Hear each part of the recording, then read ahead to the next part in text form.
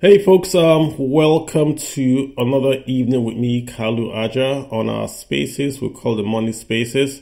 And out here we are talking, of course, money, the economy, and personal finance. How do the topics of the day affect your wallet? That's what we should talk about.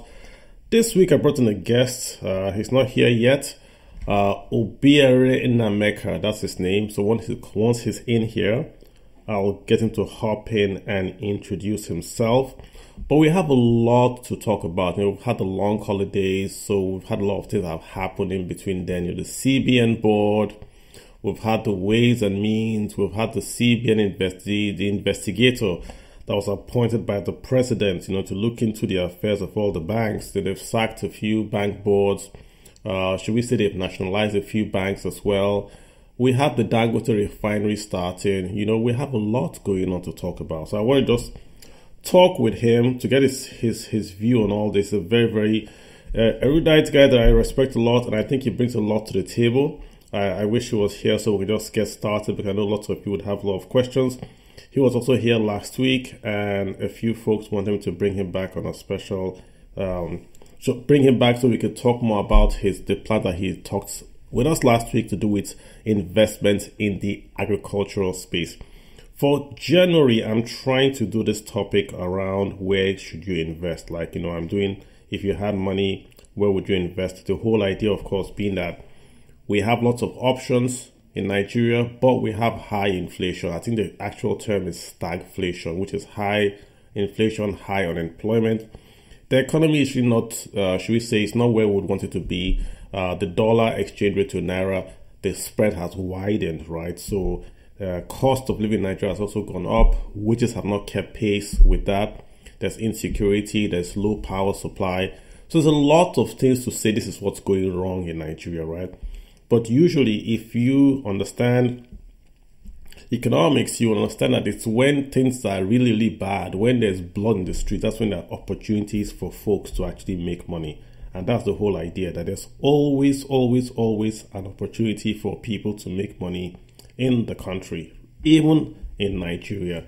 And that's the theme that we've been speaking about. Last week, we had the guy from the stock market, Ebo, tell us about how to build out a portfolio that would sort of insulate you from inflation and allow you to grow even in Nigeria. So if you weren't here last week, make sure you get a copy of the audio and listen to it. It was very, very packed. And he did give us lots of insight. So let me, since I guess it's not here, I can run it. We can have this open forum that we always do. Let me run a few things down, you guys, that have been going on in Nigeria. Maybe just joining in, just to bring you up to speed. First of all, the Ways and Means. Let me just to step back a bit. The last administration printed or had an overdraft, Ways and Means, which is they borrowed from the Central Bank of Nigeria about 23 trillion. That's a low number. 23 trillion is more than that. And as they were leaving office, they got the National Assembly to pass bonds. And those bonds more or less sort of captured that illegality, because the borrowing and the printing was illegal. They can only borrow 5%. So now they got the National Assembly to pass a bill that allowed them to convert those illegal borrowings into bonds, to make it legal, and of course then attach a cost to the government, right? So they securitize. Last month, I think this month, we now had the president ask for an extra seven. I don't know how much is this. He asked for an extra amount to be securitized as well, which means he's also going to do the exact same thing the past administration did. He's also going to borrow from the Central Bank of Nigeria, but in this case, he's doing it legally, because he's saying the central bank can borrow him 5%, or is it 15% according to their rules. So that's what we were last week, right? So we're back to this excessive borrowing to fund the budget. The budget is going to be funded wholly by independent revenues, which means it's not even going to be funded by oil sales. If you look at the budget carefully, it's not going to be funded by oil sales. It's going to be funded by independent revenues. And we're back to that in Nigeria, as it were.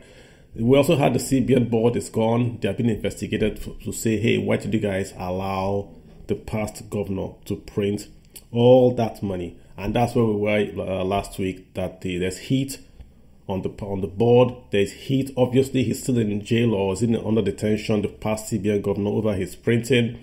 And right now, we're borrowing the same amount of money down the line. So essentially, that's where we find ourselves. Since just joining now, Leslie, what's on your mind before my guest joins him? Leslie, go ahead. Let me just grab you real quick. Yeah, thanks so much, Carlo, for this space. It's an insightful space. In fact, if Interone missed this space, you just feel you've missed a lot. Thank you. In terms of updates, so keep it up. Now, I just want to comment by starting with why we are in this position. You know, so much under the last administration, they tend to have mortgaged the future of Nigeria and has put us in an excessive debt.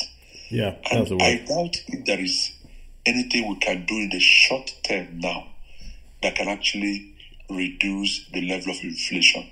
You know, and the CBN wager means that we got ourselves into in the last administration.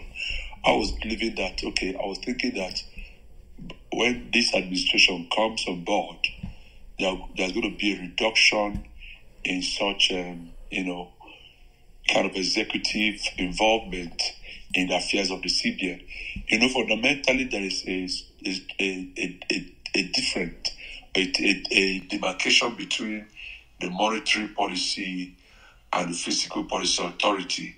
But the overbearing influence of the government, federal government or the central bank, has made it even difficult for whoever is appointed at any time to be, exonerated in this kind of situation or economic quagmire we have found ourselves. So it's an institutional issue that needs to be fundamentally resolved.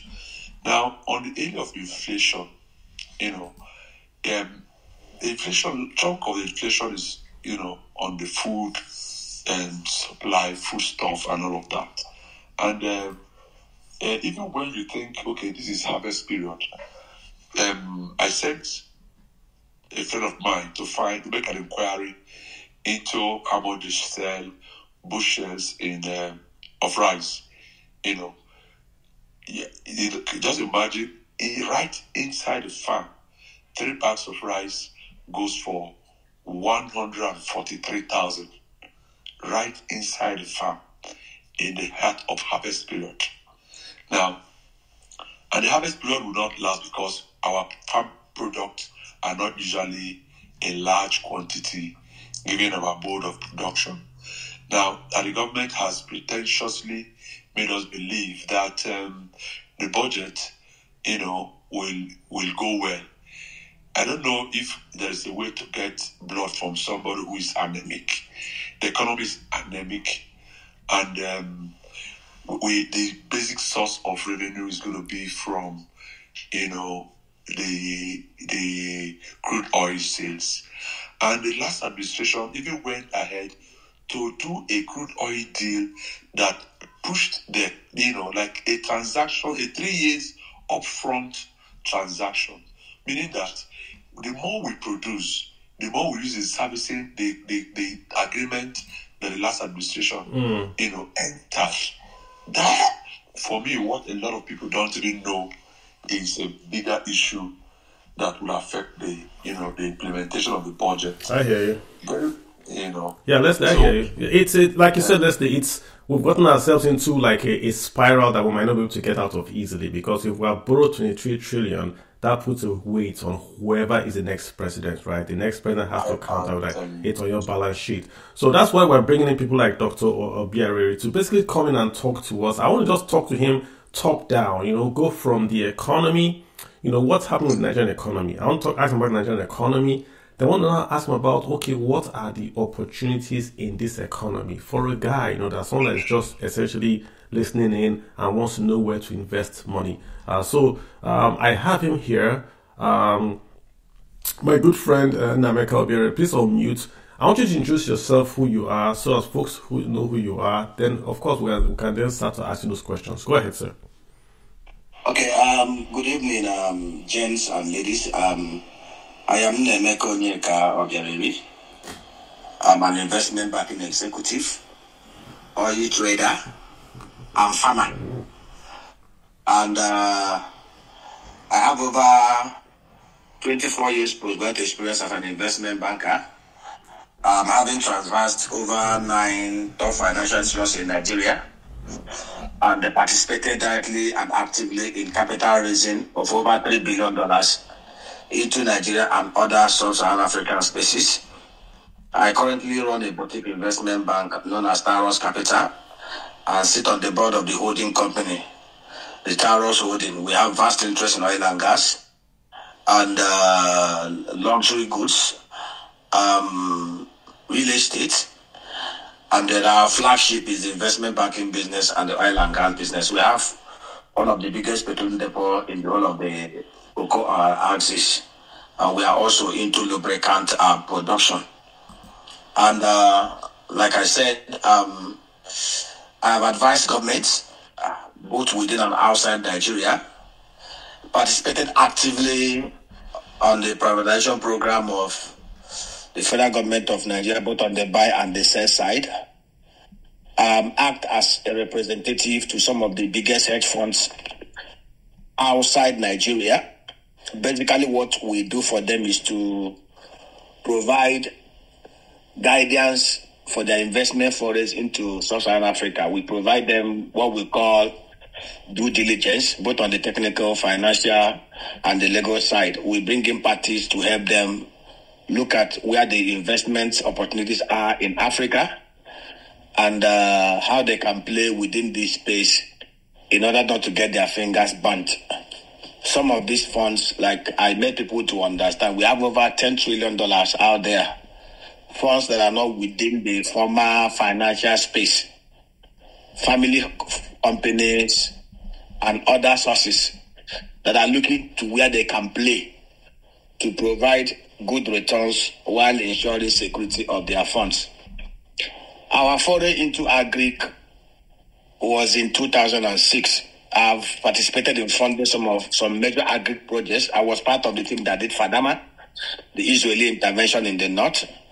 I also work with a group known as Elsmed Israel. Elsmed Israel is one of the biggest dairy producers in kibbutz in Israel. So basically, we're looking at opportunities on the agri sector, which motivated us to, okay, let us even play as local players, because you cannot just bring people to come in. In fact, one of the things that stimulated our discussion with them was when these issues of herders farmers clash got to a crescendo, when people were talking about grazing route or non-grazing route. Those guys, we got talking to them and we discovered that even the level of dairy production in Nigeria is nothing compared to what happens in Israel, where cows are kept in air-conditioned environment and where yield per cow of milk per annum moves from about 20 to 60 liters, on an average, whereas in Nigeria, it's very, very low.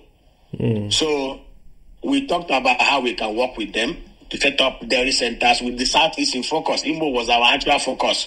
Our plan was to work with the most people know that the third biggest rancher in Nigeria is an Imo man, G National Ranch. Our plan then was to work with them. His plant was in his shop was in Derrick, Changrai area in Kano before he moved to Shagamu now, because of the issues of rising security in the north then.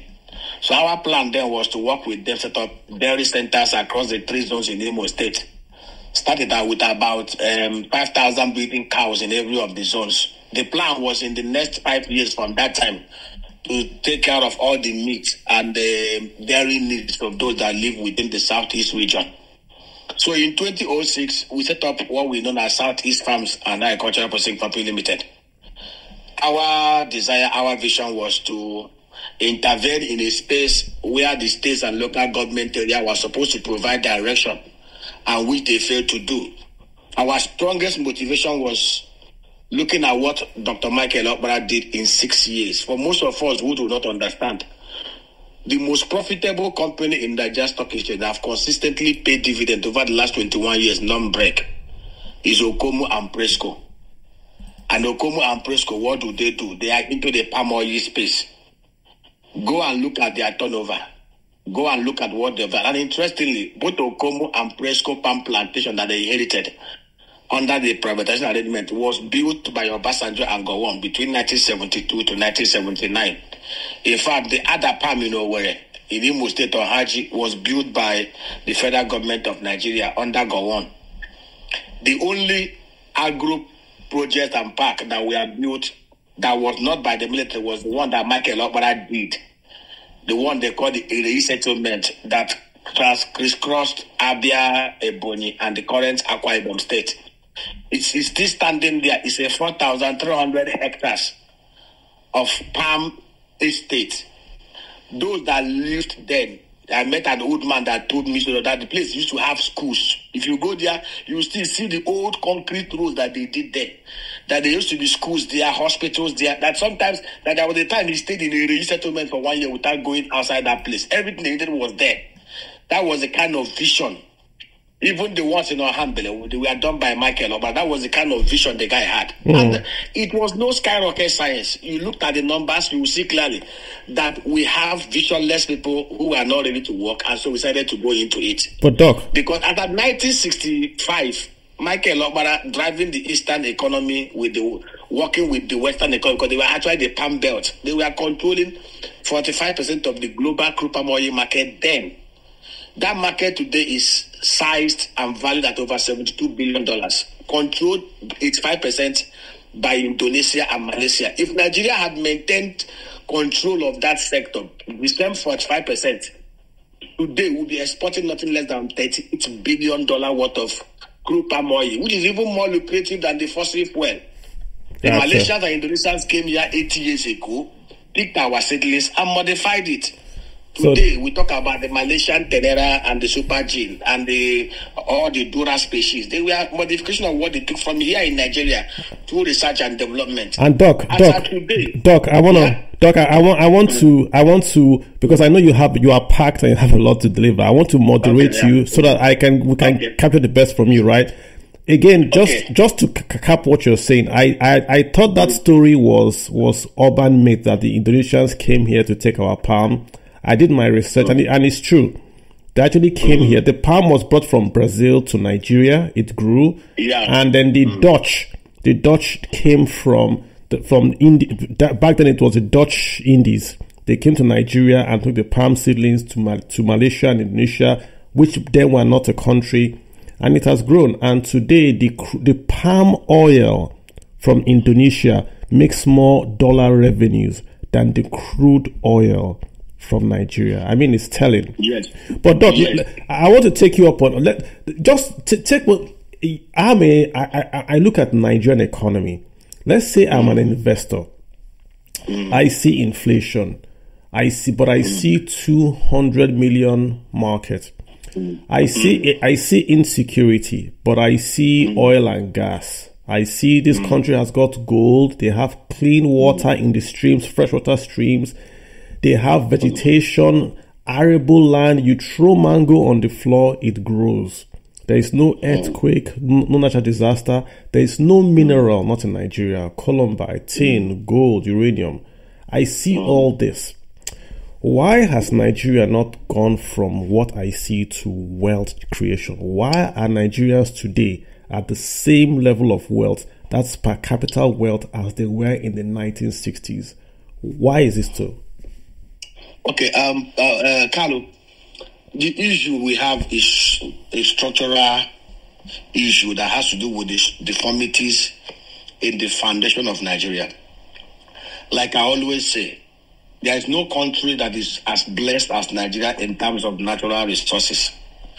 This is the only country in the whole world where you have the right combination of rainfall, sunshine, and have the highest form of water tributaries across the land in Nigeria that can easily allow you to do irrigation. I'll give you an example. Egypt is 95% desert. Egypt is only depending on the Nile to operate and to irrigate most of their dry land. Yet, if you look at the numbers Egypt is churning out, it will amaze you what Egypt is doing. In terms of rice production, look at the example. I'm coming to answer your question. Look at the example, the issue of rice. For 8 years, Buhari and his goons kept on playing politics by closing the border. They were still smuggling the rice from Niger and other places. For 80 years, we wasted our time playing politics. CBN wasted 1.2 trillion naira doing rice intervention. As of today, we consume about 7.5 million tons of rice, but what we produce is less than 4 million tons.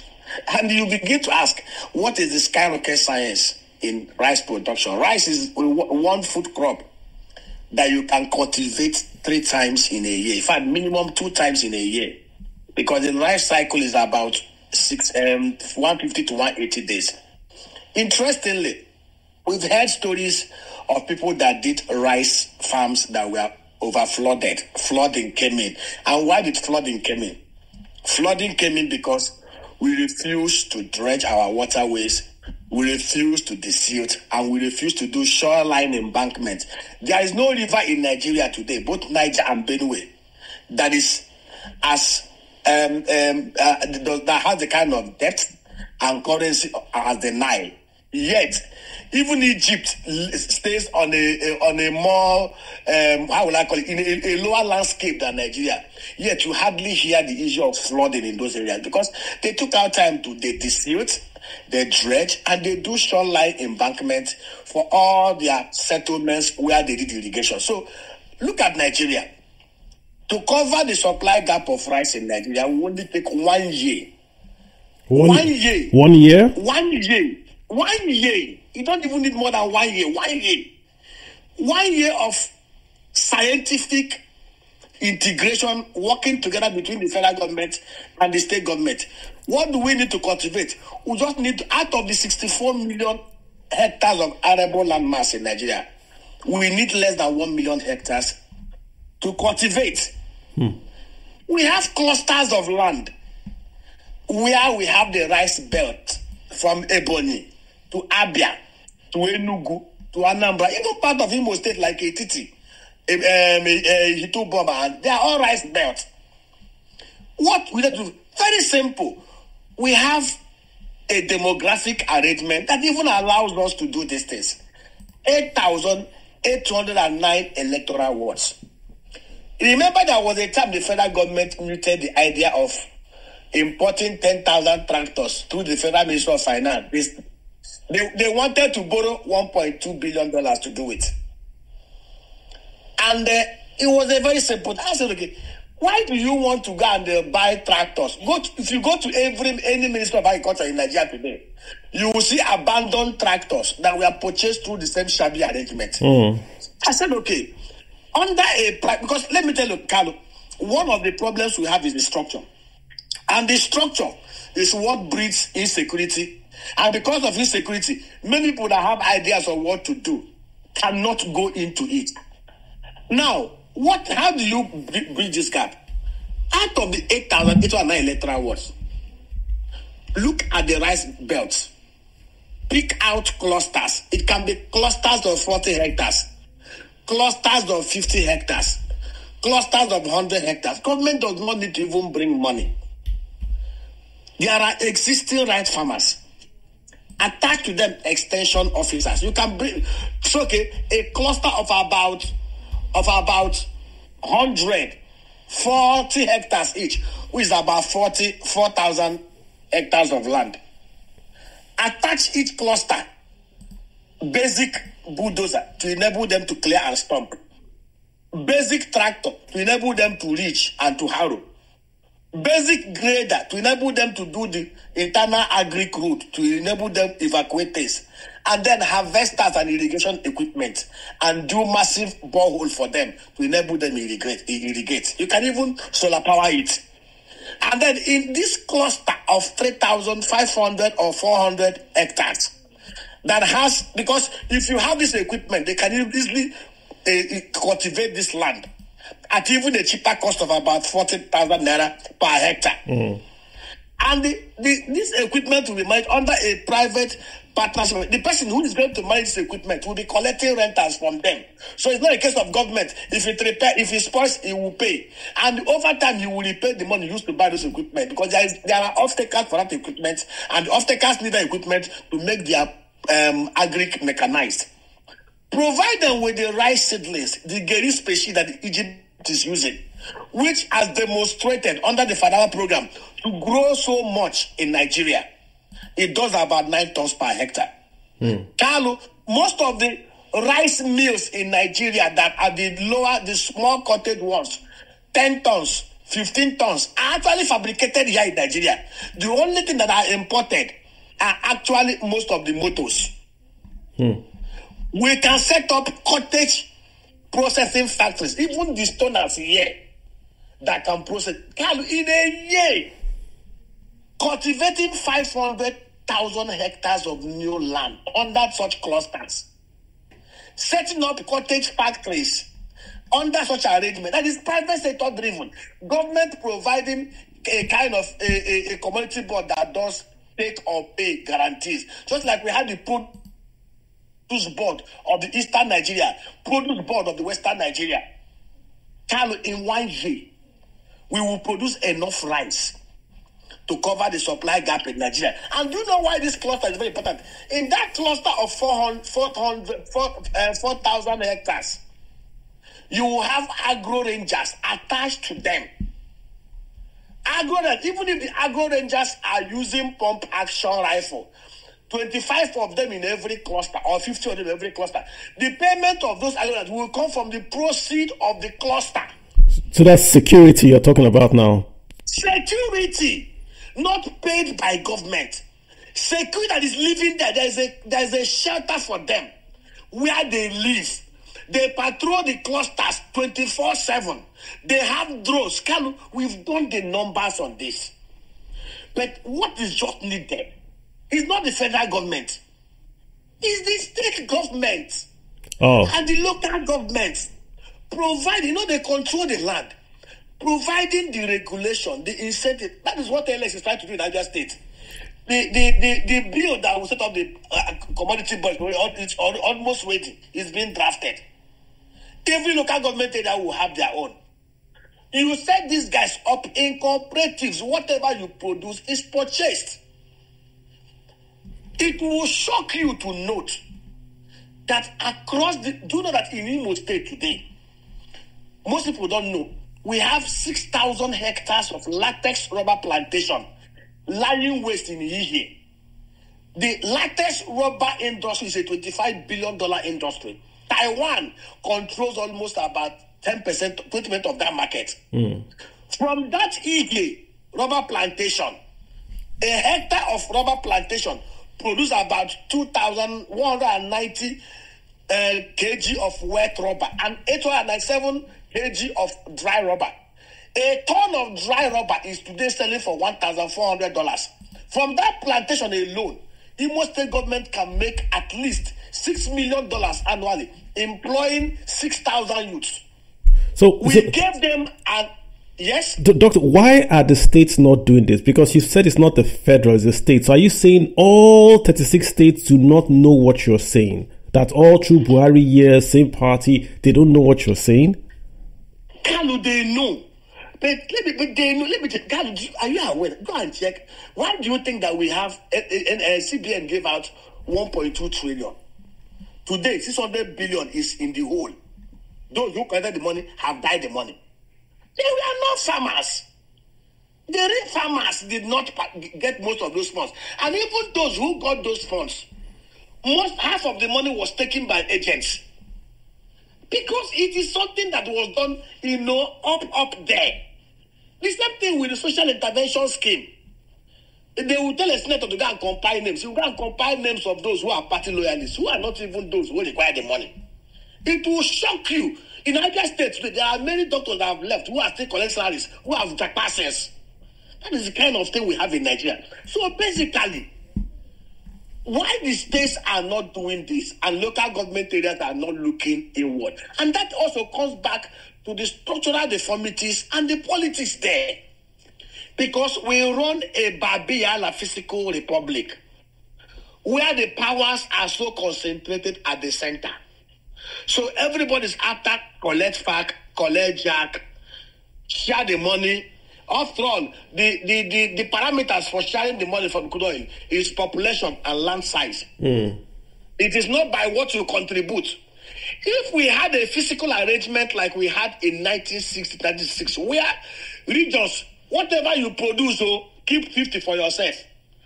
bring 30 to the center for others who are less privileged, the beggars who don't want to work, to take share, and then give 20 to the federal government. People will be motivated now to look inward, because it is what you bake that you will chop. You will not fold your arms and then cook up your population and land mass and wait for the crude oil from Nigeria to come and feed you. That is why we are where we are today. That is why, like you rightly pointed out, we have experienced stunted growth from 1970 till now. Go and check. The only time we had veritable, provable growth was between 1960 to 1966. In fact, it was on record that the economy of the old Eastern Nigeria was the fastest growing in the whole of the Commonwealth, growing at the rate of 9% per annum. The Eastern Police was so efficient and more professional than the Federal Police. And then when the UN wanted to make peace in Congo Democratic Republic, they solicited for Michael Obara to release some of his officers. Okay. So there was no, you see, this idea of politicians being united in criminality just because of what they will share and what they will eat. Okay, look at the example. The money that they were shared to senators and House of Rep for them to go and buy rice. Senators we had got 200 million. House of Rep got 100 million. If you aggregate the money these guys collected, which some of them used to buy bag of rice that people have already eaten and already shitted out, it's about 57 billion naira. Carlo, if you hand 57 billion naira over to me now, I will create 38,000 hectares of new Tenera palm plantation in the south, or 38,000 hectares of new date palm plantation in any part of the north, in clusters of 40 hectares each. Carlo, I will create 190,000 jobs with that money. And each of those clusters, whether in the north or in the east, can easily generate about 1.6 trillion naira annually over the next 70 years after 5 years of gestation period. So, Doc, you say is it, just to be clear, is it because of the fiscal allocation whereby states can get money from oil by just having population? Is that why they have abandoned the wealth in agriculture? Because that's what I believe. I believe that the pyramids in the north, the granite pyramids in the north disappeared not because of the oil per se, but because they took away the state's ability to get the income tax from the granite farmers in Kano. States could do only tax payee. They only tax payroll. They don't tax income. So is that what you are... They took away the incentives. The incentives for people to look inward. See, the average man, let me tell you, the average human being always have the tendency to just leisure and enjoy if there is no pressure there. Can you close your eyes and imagine where we say, okay, today we have engineered the physical regime in Nigeria, the resource production and control architecture to be like what we used to have in 1966, where we say, okay, whatever you collect in your state, keep 50. Pay tax to the central port to be shared by others, and then give federal government 20%, and then reduce the responsibilities from port to aviation to road to agric to the regions and units. You know what will happen? If the man in Bayelsa and Delta and Rivers will sell their oil and they keep 50% for themselves, and the man in Niger State is no longer getting as much as he used to get, the man will look inward to see how he will develop his state. If the man in Lagos State is collecting all the VAT, the man will put incentive in place to attract more businesses in their state. What will happen? This one, you have a Kano man doing his bar, where he will be breaking people's bottle. You will see his bar will disappear. The man will want many other businesses to come and set up in his company, in his country, or in his state, so that he can generate enough revenue to take care of his people. Are you aware that even in UAE, I went to UAE one day. There was a time I used to travel every quarter. I was representing Nasiba then. We used to go to conferences. I lodged into one hotel. They wouldn't ban you from taking. There are designated areas for alcohol. I opened the fridge, but they have incentive of things they would do to discourage you from drinking alcohol. I opened the fridge. I saw a torch of Hennessy. Marked on that torch was $80. $80 for Hennessy. $80 one torch. His Excellency was telling you, if you want to satisfy your leisure of drinking, now you must pay. I see where you're going with this. So the right environment. So if there is competition where people are now forced to produce and bake what they eat and feed their children to eat, all this religious politics, all this nonsense you see in Nigeria, all this security will disappear. Let me ask you, if you were an investor, right? If you're a long-term investor, does Nigeria look like a good investment destination for you? I mean, if you look at it clear-eyed, you're not looking at would you put money in Nigeria? Carlo, there is no country in the whole world that takes the right bosses like Nigeria. I give you an example. I met a group in Oman, from Oman in Dubai. The guy I met was the third generation. The guy was bragging and telling me how his great-grandfathers came to Oman. He's an Indian from India. The man came with about $400,000 there, maybe $4,000. And the man has grown the wealth to about $40 million. And he was so excited. And what were they doing? They were drilling boreholes, producing water for people. What were they doing? They come to areas, maybe clusters of cities, communities like an estate. They will provide them with water and everything, and the people will be paid. Just like providing utility. They also do bottled water.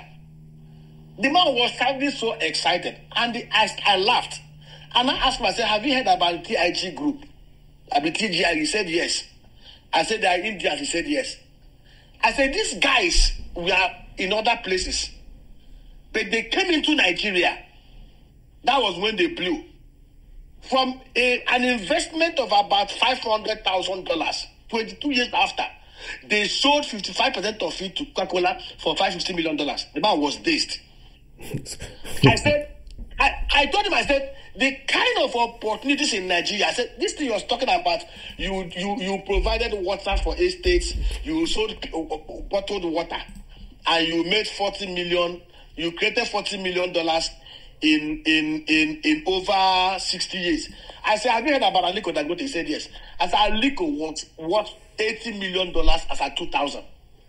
Today, where do you think the money came from? I think from Nigeria.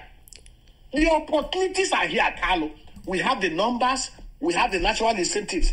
But the major problem we have here, Carlo, is the insecurity, which is because, and the corruption, and which is not of the story of. Can I give you an example?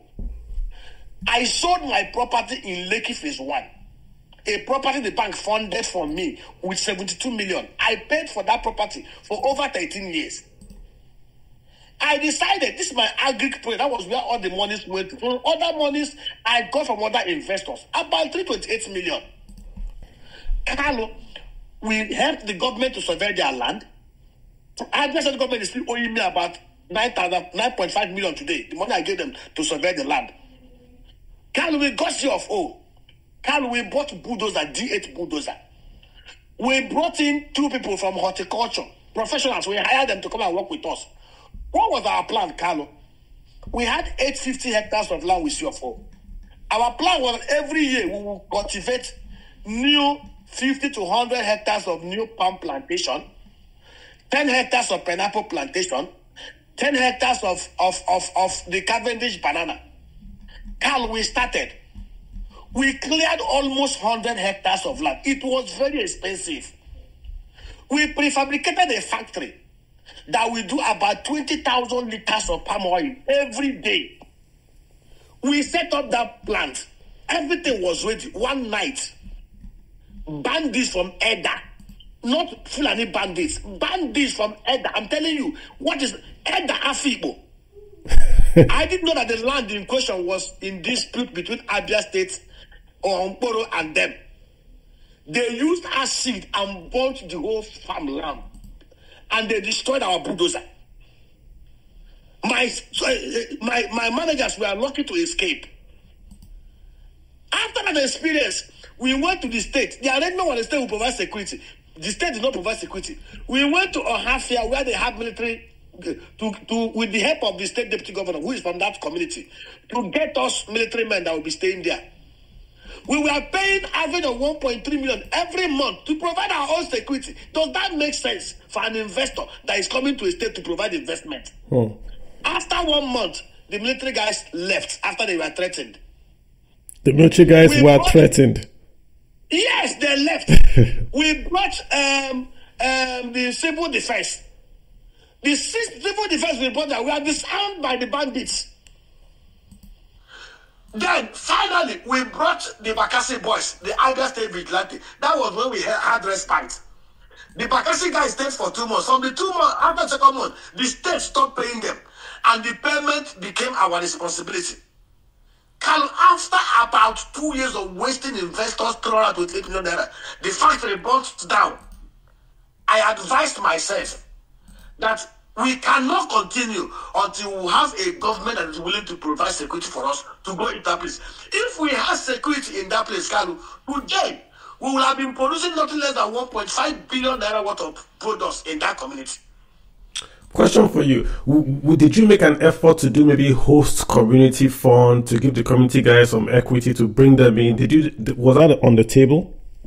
Carlo, we had an arrangement. Listen, to be paying the community outside the government, to be giving them 10% of every profit we make in that place. And they were part of our regime. We employed most of them. They knew everything. We were very transparent with them. The state government, through the PPP office, owned 10% of the business. It was a very, let me tell you, the guy that even helped to structure it was a former GM in FCMB, a former director, executive director in Digio. In fact, the guy is the one who runs Cameroon Brewery now, the national brewery oil of Cameroon, brewery company of Cameroon. Austin Ofamba. Austin is one of the most honest professionals I've ever seen. He worked for Abia State government for 4 years without collecting salary. The guy sacrificed his career for 4 years to help develop his state. At a time, the guy was so angry. He was even advising me to sue the state and embarrass the state. I told him no. Austin today is the MD of Cameroon Breweries, the largest national brewery in Cameroon. Very sincere, very top guy. Okay. So, what are we talking? If my mother is from Arochukwu in Abia State, I schooled at Abia State University. I have a lot of friends in Abia State. If I, a son of the soil, a local boy, could have this kind of experience, can you tell me how you will convince a Malaysian or an Indian? Okay, can you do I understand? There was an Indian company that went to Okwangwa to go and set up a cassava processing factory.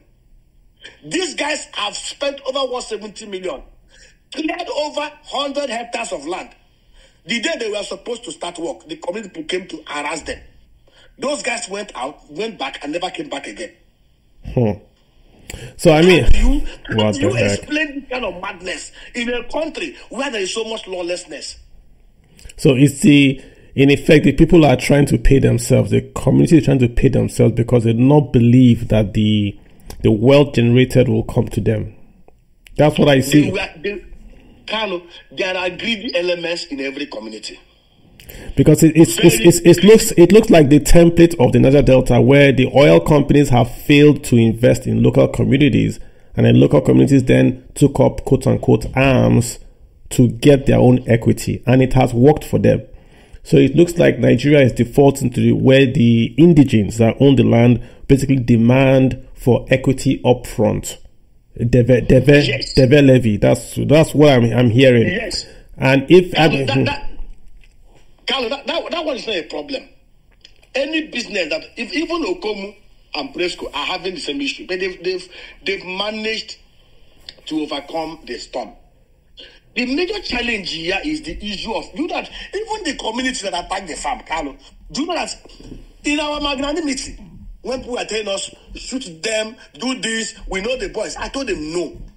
You don't solve a problem using, because one thing I discovered about violence begets violence. If you shoot down one person, the other people will come for revenge. Do you know that we arranged our team to go to their communities? To guys, I told them, I said, okay, let us even ignore this 850 hectares. Do you have your own 850 hectares in your community? We will leave this one and come and develop your own community. They said no. Do you know what they were doing? They were still looking at the old plantation that was doing about 1 ton per hectare. Their eyes were so blinded by the little pittance they were getting that they didn't see the big picture. Mm. So when we talk about leadership, failure of leadership, even at the grassroots, if we have a working local government system where you have an autonomous local government chairman and councillors, like we had then in the early 60s, provinces, where there is so much autonomy, they can control their communities. But today, what we have is one lord in state government house appointing riffraffs as local government chairmen, those that will collect the jack, keep 1% and return 99% to them. And we continue in this kind of arrangement. Nigeria is not a place that is barren. Nigeria is a land that is flowing with milk and honey. But the problem we have, Carlo, is the problem of leadership, good quality leadership at all levels. I hear you. Doctor, it's a challenge. I hear you. So I think we've spent about 45 minutes with you. We've talked about the ups and downs, your own personal experiences, how you've brought investors and you've been bamboozled. You've said that Nigeria is a good investment climate. There are folks listening to this space that want to take notes where they should invest in. Let's assume a guy here listening has got ₦1 million. It's not a lot of money, but it's 1 million naira. And he wants to go into business in this land of milk and honey, whether it's in a rural area, whether it's in the town. As an investment professional with 1 million naira, how would you advise this? If someone walks into your office, a young lady walks into your office, I have 1 million naira, I'd like to invest. I'm not just in taking my monies in the next 2 years. I'd like to invest for at least 3 years.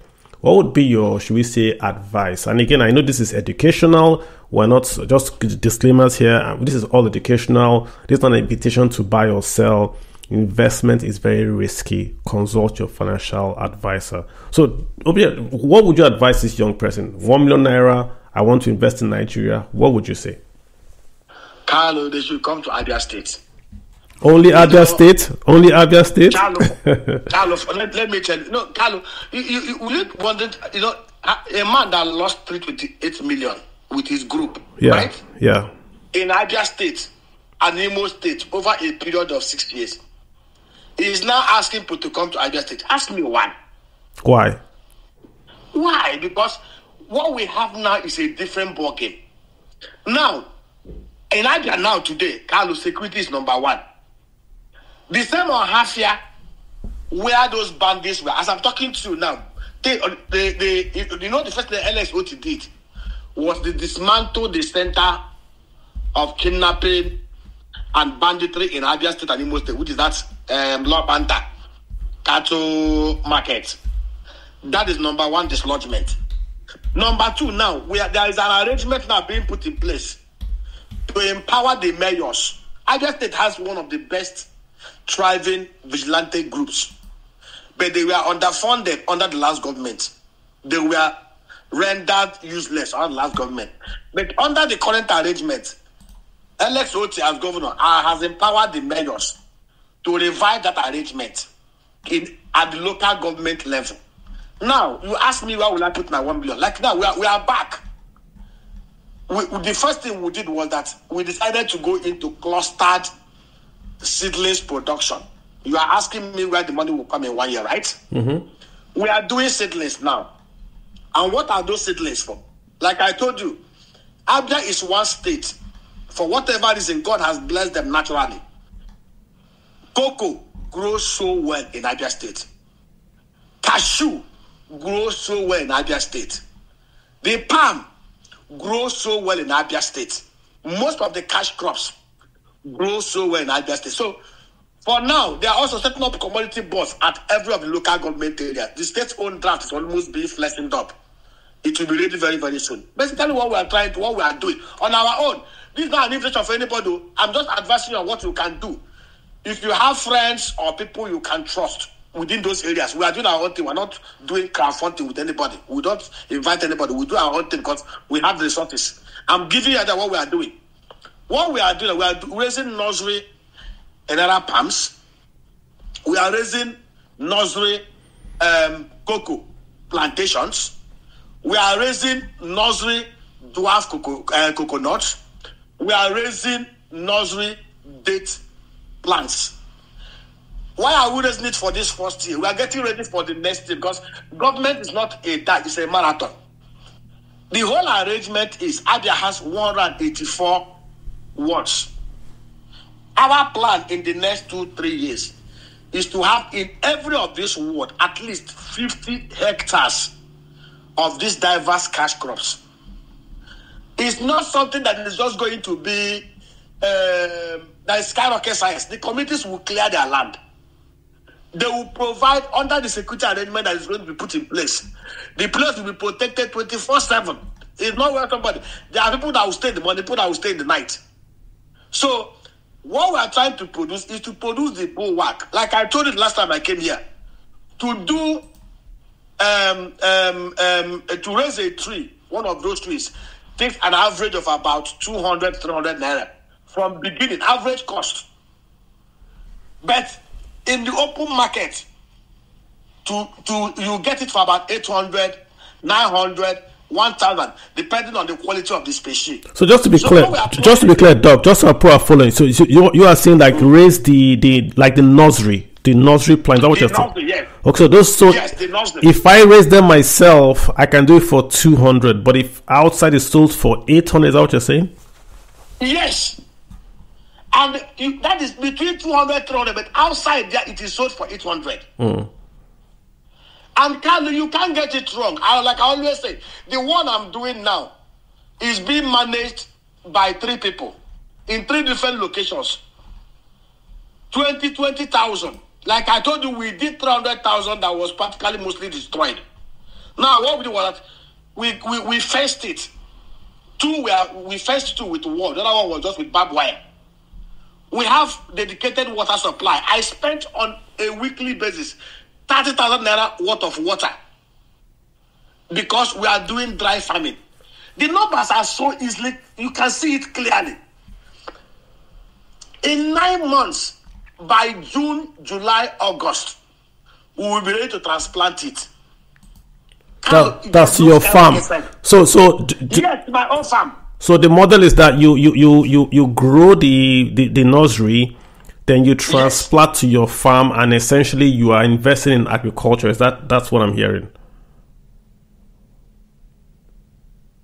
A state like Abia State that is already another state, because I know that other states will emulate. It's a matter of we don't get somebody to kickstart the inferno.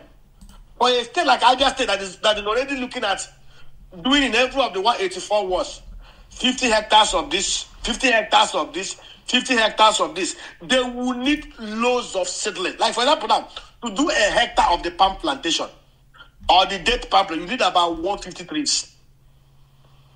To do 1,000 hectares, you need about 150,000 trees. To do 10,000 hectares, you need about 1.5 million trees. And what they are trying to do is about 9,000 to 18,000 hectares.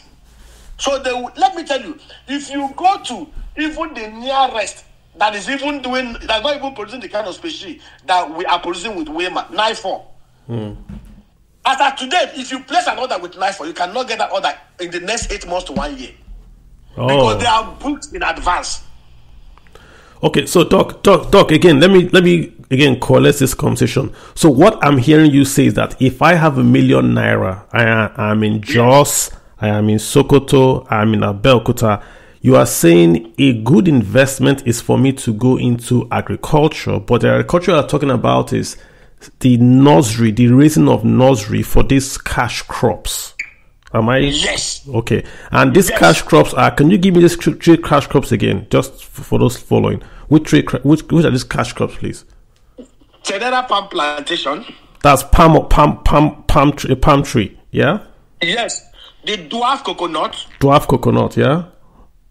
The cocoa trees. Cocoa, as in cocoa, yeah? Yes. Cocoa. And then you can also look at the Mexican red papaya. Mexican. Is that pawpaw or? Yes, pawpaw. Yes. Okay. In fact, that one That one, Carlo, if you have 3 plots of land that is fenced, that one is a cash cow. That one from the nursery, by the 9th month, you start harvesting. Are these exportable? So if, let's say again, I'm a young guy, I have the 1 million. So of course, 1 million naira. My father, I have some land, so I clear that land out. I go and buy the seedlings. I put in the ground. I have maybe 100 of those things, and they grow now. So that's become my farm. What happens? Do I export these seeds? I'm assuming that the person asks us will go through school on fertilizer, on how to take care of the plants and all that. But what happens? Is it exportable? What's the end goal of this cocoa and the volume you have with 1 million naira is not exportable? But what is happening now with what we are trying to do in Abia State with the commodity board that is going to come on stream? So basically, let me tell you what the idea is. It's not a big thing. Now, the communities now are going to be producing in clusters, right? Mm-hmm. The commodity board it's private sector driven. It's not government, The only thing government is doing is to pass the law that provides us with the strength to make sure that nobody comes into Abia State and leaves Abia State with any commodity without passing through that board, right? Okay. It's very simple. Like I give you an example now. A ton of the cashew nut today sells for about 800,000 naira. The raw cashew nut. The one that is not shelled. A ton of the shelled cashew nut sells for about $10,000. And the 4 tons of unshelled cashew gives you 1 ton of shelled cashew. So, Carlo, with 3.2 million, you can buy unshelled nut. With about 2 million, you can shell it.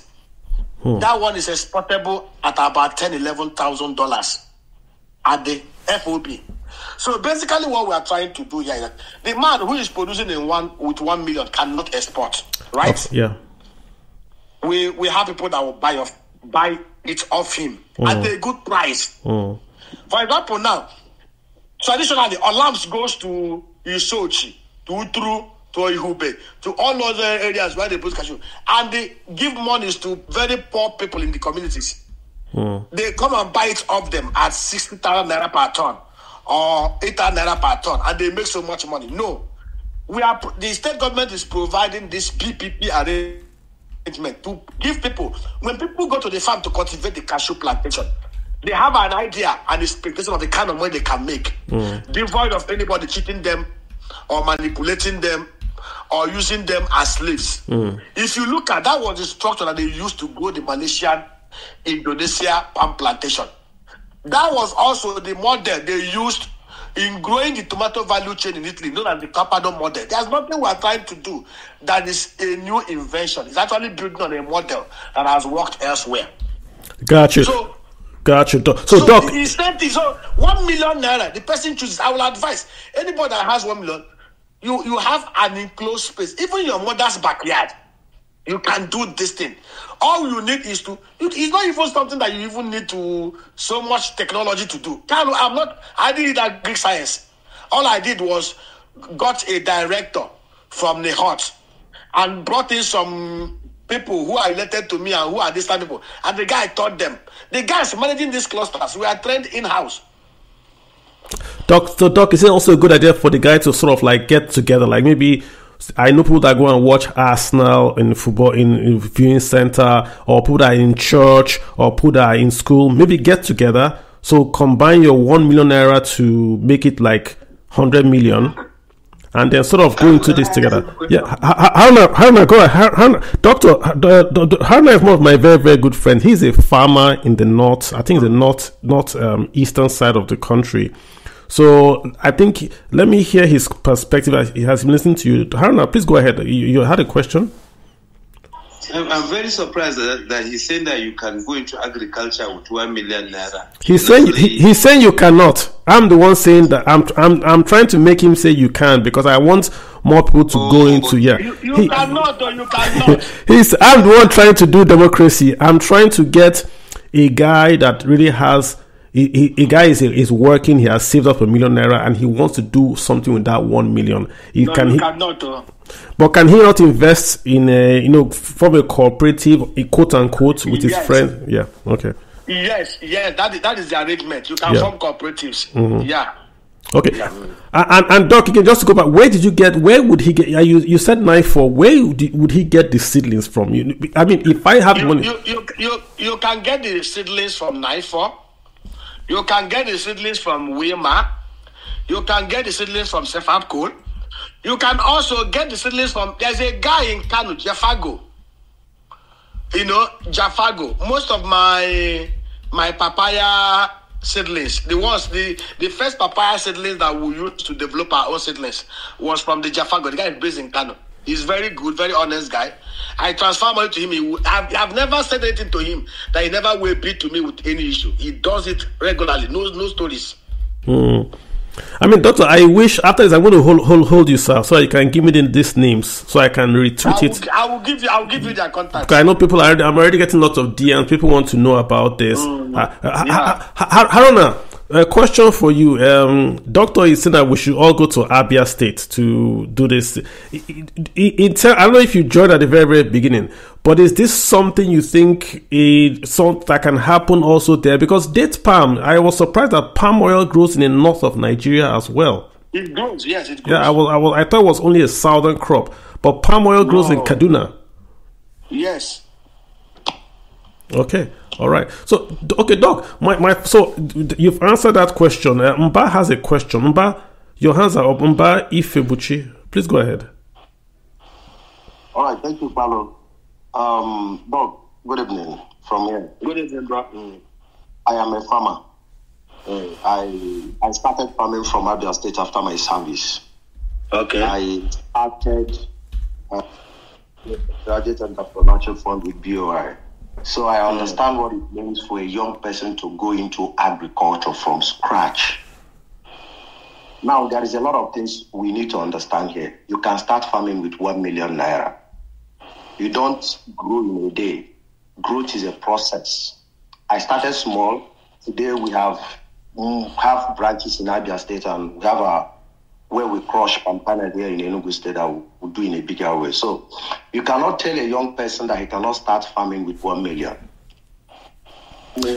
Cucumber, with not up to 1 million naira. Before I finished my service and I got graduate entrepreneurship fund support, then I moved into catfish farming before we moved into palm kernel, and that is how we have been sector to the other.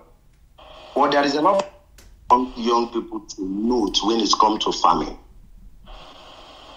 You are going into a village to invest, and when you move into a village to invest and you wish to live there as a young person who is investing a lot of money, is a different ball game. Because many persons may not be opportune like Doc to have contact with the governor, deputy governor, and rest of them. Unemployed Nigerians can go into agriculture and make money without waiting for government to help. Now, if you go into a community, like I started from Ugunabo. Doc, I believe you know Ugunabo local government. Yes. Yes, I started from Ugunabo to River. From Imo River, then Federal. We are now in Federal Road, and we are here in Enugu here. So, if a village to stay, there is a way you live there. Sorry, can we know the size of your farm that you started with, the land area? Okay. While I was having, I started with only 6 plots of land at the back of local government, Ugunabo. If you go to Ugunabo, they knows me.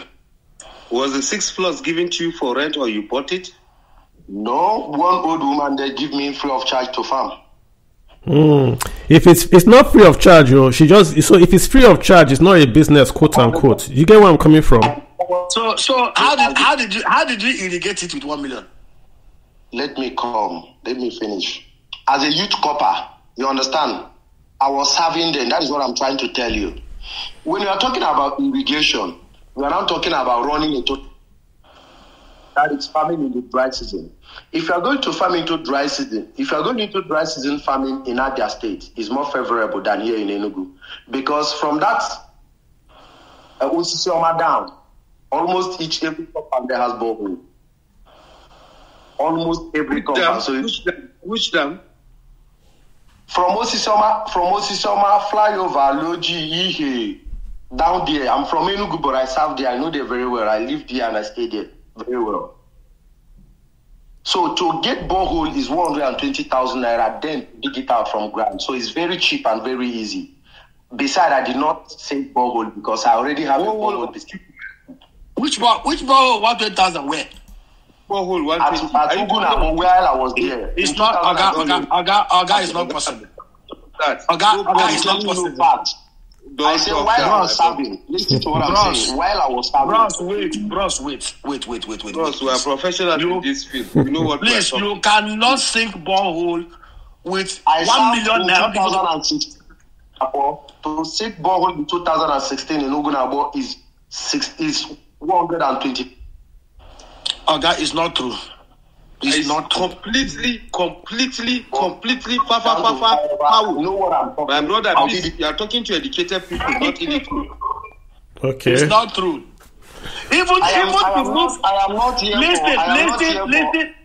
Listen to me, but listen, please. To move the drilling machine is to even move the drilling machine. Let me tell you. Let me tell you. For you to even invite a person that does borehole to come and look at the site, you pay him 100,000. How much does it cost? Let me help you, dog. See, I am not saying this to. Are you using? If you reach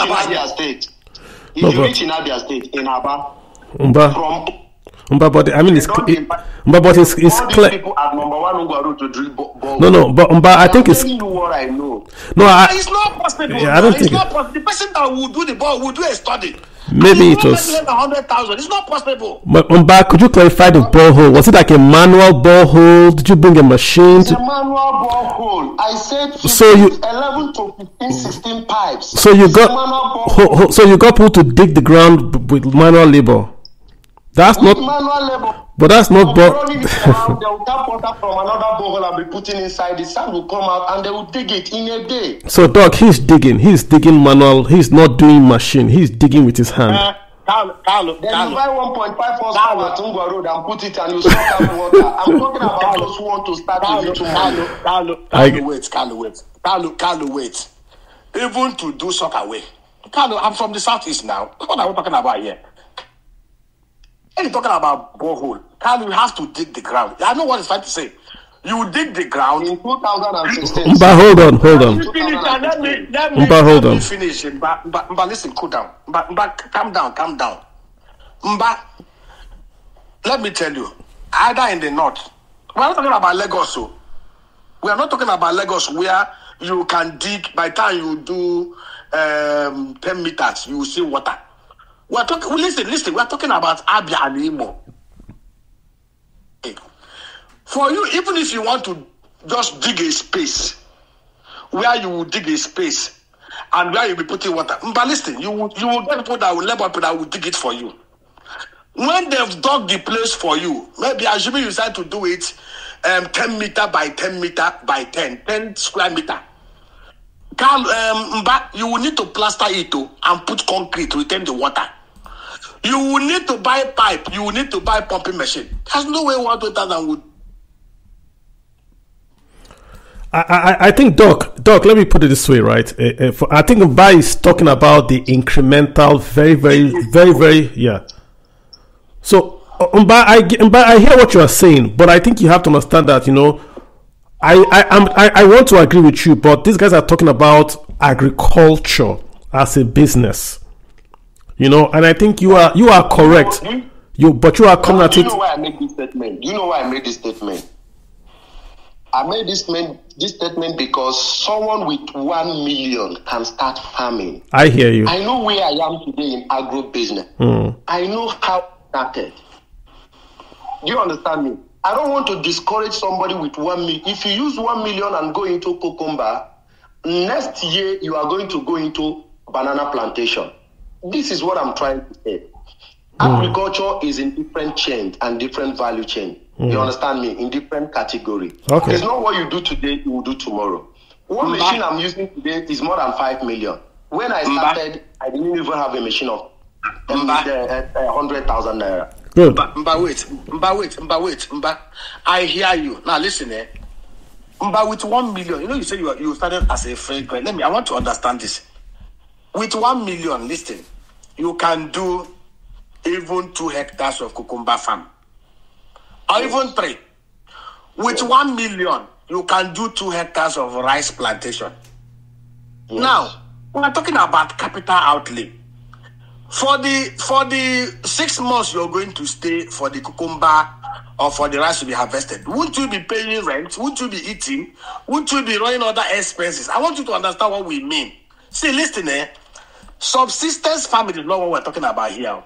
Carl is asking, listen, if you are doing, Carl is asking, look at the question. Carl is asking, if I have 1 million naira now, I listen to me now. Yes, 1 million naira and give it to Page Microfinance. Page Microfinance can comfortably pay me 10 or 12% interest, right? That 10% interest is actually a loss in my money worth. Because by the time you apply inflation rate to it, apply foreign exchange devaluation to it, you discover that 1 million that I invested, and which I received 1.1 million in 1 year or in 6 months, is actually less than money value. Carl is asking, I want you to understand where we're coming to. We are not arguing with you that 1 million cannot do subsistence farming. We are talking about 1 million naira investment by somebody. And the person is saying, I'm giving you 1 million number. I want at the end of 6 months or 1 year, I want a return that beats inflation and beats devaluation. Maybe give me back 1.2 million. Let me tell you this, I will be honest with you. It's something that I've been involved in, both as a financier and we've tried it before. I'll give you an example. In Umunnuch, I will quote the community. We brought 2 groups. One was in Umunnuch. One was one area, I think around it was one of my guys. I tell you people you can confirm. The guy provided money, just like this we were talking about. It was about half for them to produce 1 hectare of rice. But he will buy the rice from them and then go and process it in a milling plant in Abakaleke. What he will buy was the paddy rice. All the people he gave money to in Umunnuch never returned his money. The only place he got, listen, do you know why? It's not as if they ate the money. Either the rice was eaten by rodents or one issue or the other. The only place he got his money back was, I think, those guys from Umuahia. And do you know why? They worked closely with those with Federal University of Agriculture Umudike.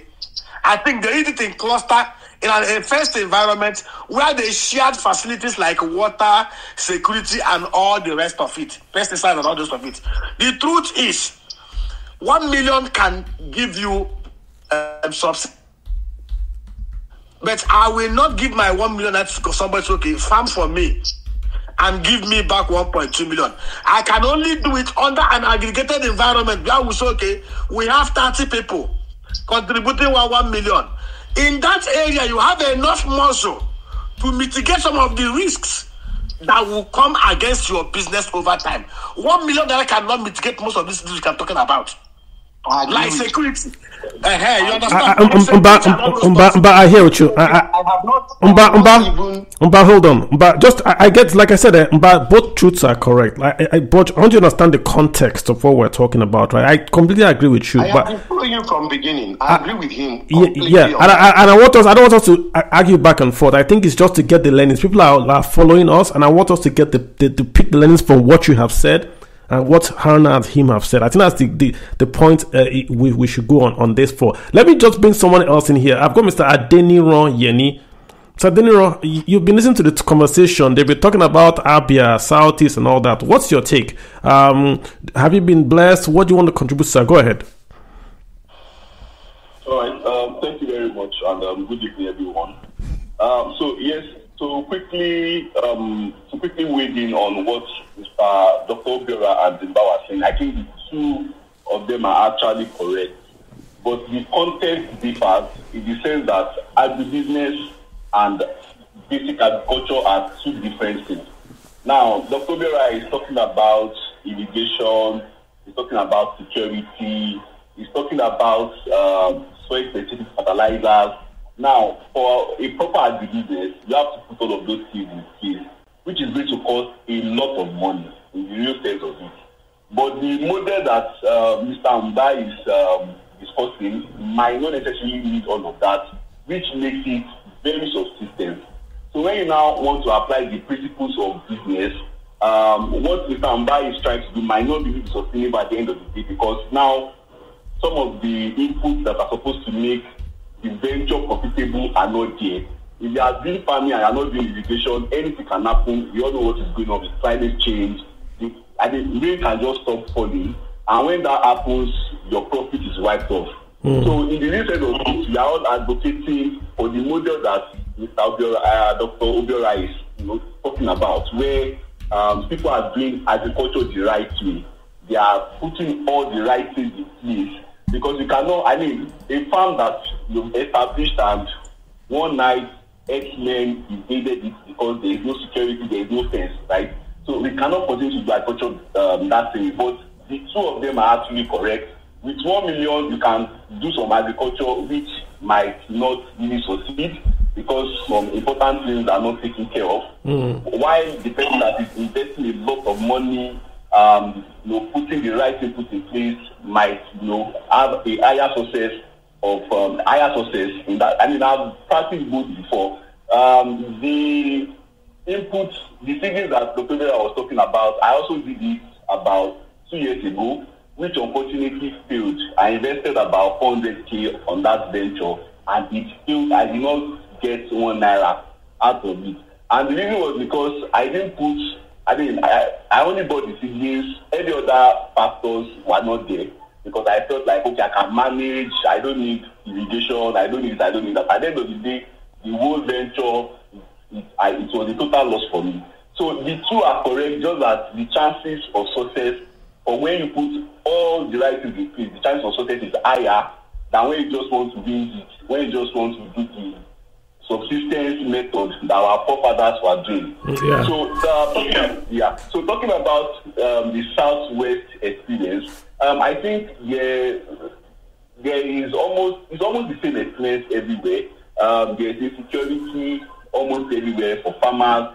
I've consulted for farms where they had to relocate the farm because 100 acres, and every 2 weeks you find X-Men invading the farm, and they are not able to continue farming because it's becoming threat to the owner of the farm and the workers at all. So there is like a cut across factors that affect almost all farms in Nigeria. Insecurity, climate change is actually very real. Against what a lot of people have discussion about it, but in the true sense of it, we have seen a situation where we made plans, we planted, and rain refused to fall, right? So that also is a cut across issue.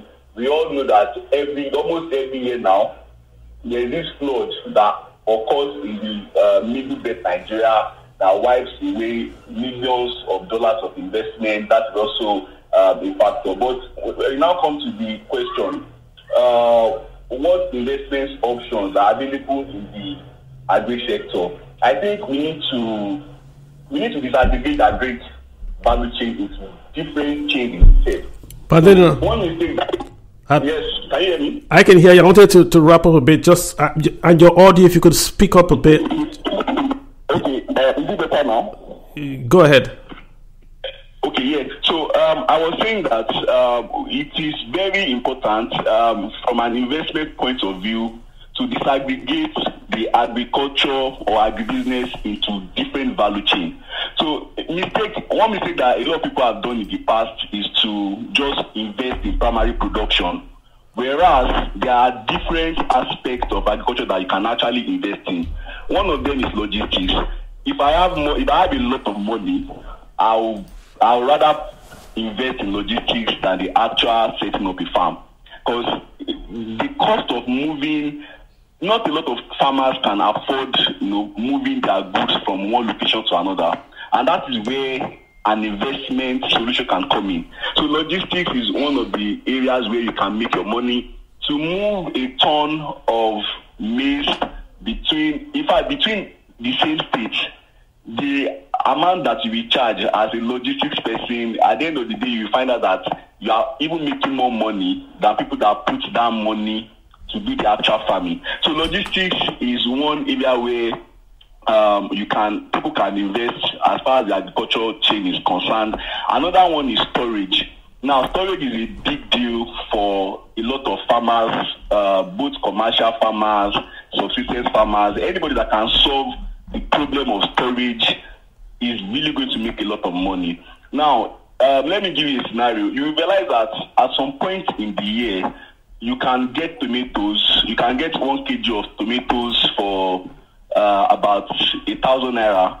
Then at some other point in the year, this same tomato can sell for as high as 5,000. Now, the difference between these price changes is just storage.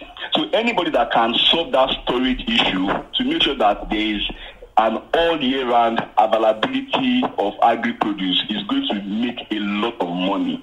So that's logistics, storage. Another one is the input supply, which Dr. Obiara also mentioned. Input supplies in terms of seedlings, seeds, those are low-risk investment options for agriculture. They are low-risk because you don't have to put a lot of things in place. For instance, you can be a seedlings importer.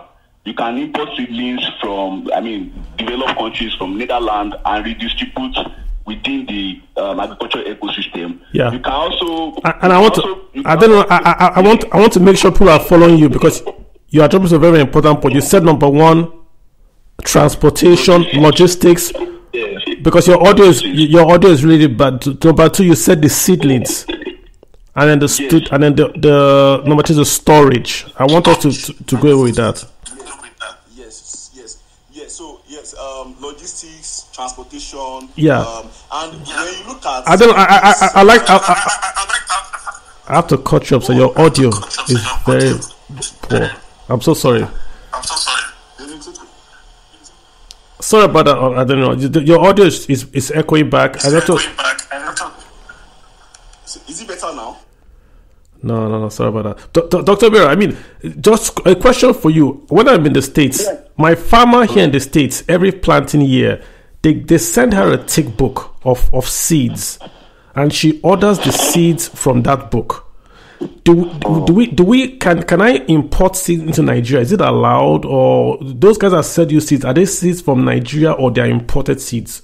How does it go? No, they are hybrid imported seeds, like the papaya that Jafago sold to us was imported from Mexico.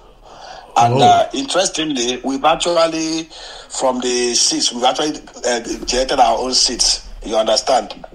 Matured papaya, we stripped it, took out the seeds, dried it, stored it, and now we are reselling it, and it's giving us the same output and yield.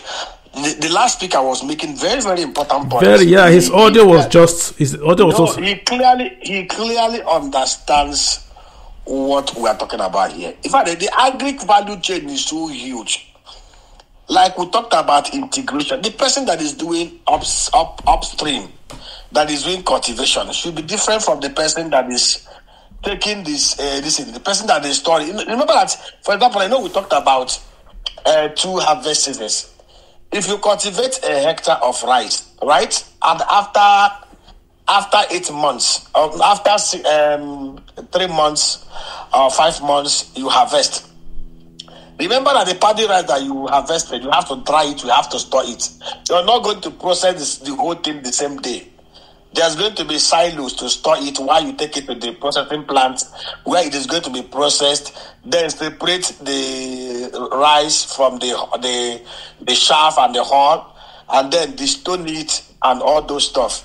So upstream is good, storage is good, distribution is good, input seedling is good, and that is why we need so much integration. And then off-takers of even the final consumables. You know, we talked about the consumer board. The consumer board is going to have a lot of warehouses across board. Warehouses where these things will be stored, why it is being evacuated. Carlo, I took out time. In fact, it was the former governor of Imo State that introduced me to what the Danish guys are doing in Côte d'Ivoire. The guys went into Côte d'Ivoire in 2006. By 2016, those guys were already exporting over $52 million worth of Cavendish banana. They've done over 1,800 hectares. They harvest, they process, they export it the same day. Have we bothered to ask ourselves the kind of integration and logistics that goes into what Kenya is doing? Kenya, on an annual basis, exports over $3.5 billion of vegetables, of fruits, of coffee, of flowers annually. You know, from Mombasa, Kenya, Carlo, to the nearest airport in Europe is 7 hours flight or 8 hours flight. From Samambakwe Airport or Lagos Airport or Abuja Airport to the nearest airport in the UK is about 6 hours flight. It's actually faster to fly into Europe from Owerri or Lagos or Kano than to fly from Mombasa. So how come, do you understand the integration? These are things that we need to understand as a country. I think, Doc, in Kenya, they pick the flowers and they put them on the plane. The flowers would bud and bloom, and as they're landed in Amsterdam, the flowers are all bloomed. It's timed. It's timed to the minute, so that if you have a location where you have pothole or police demanding for bribes, it won't work. Everything has to work to the hour to pick the flowers, put them on the plane, land in Amsterdam, and sell them. But let me get Jason. Jason too. I'll come to you. Jason, go ahead, sir. You had a question or a comment? Jason too. Jason going once, Jason going twice. Ajogo, please hop in, sir. I'm here, please. Good evening, sir. Jason, how are you doing? Yeah, I'm fine. Mr. Kalu, thank you very much for all you do on Twitter. God bless you. Amen. Okay. Yeah, quick one. I work with the federal government. In fact, this conversation this night is actually a huge eye-opener for two things. I've been thinking in my head, okay, probably if I can gather 1 or 2 million, I can start something. I was thinking, okay, probably I'll just start corn, then add banana and plantain and cassava along the line. But with all of this now, to God, I am. No. Don't. So look at. Ultimately, my income. Sorry, sir. I'm sorry to interrupt you, sir. No, go ahead. If I choose not to touch my salary from January to December, it will just be around 1 point something, maybe 1.8 year, 1,080 or thereabouts. Way less than 1.2, sir. And I have been seeing agric as my excuse. Probably I can just gather something and just start. Not big, of course, but maybe 5 acres of corn and all of that. I was just thinking along that line. But this one, I really hope maybe the pros can help out. Thank you, sir. And Mr. Kalu, please, I would like a recording of this. Thank you, sir. It's always recorded. So if you look at my Twitter handle, you see the podcast there. It's on that podcast. It's on YouTube. So after the Twitter session, if you go to YouTube or the podcast handle, you get this recording on, and all past recordings are all there. But Dr. Obiaraeri, I want to ask you a question. The gentleman saying he spoke about storage, logistics, and ceilings. Can't I go into storage and the rest with my 1 million naira? Like, can we help Jason out? If Jason says he's going to buy GP tanks and store green and charge rent for the green, isn't that agriculture? Can't he do that with 1 million naira? He's right. Even the sesame, let me tell you, is like Jesse now, right? Can you hear me, Carlo? Yes, of course I can hear you. Am I audible? Yes, you can. Good. Like, he can decide with his 1 million, right? I'll give you an example. I have, in Kebbi State, there are rice farmers, very honest rice farmers that you can go to and say, okay, I want to be buying your rice. You go to the farms. They have their mills. Most of them have their mills close there. You can get 50 kg bag of rice for 38,000.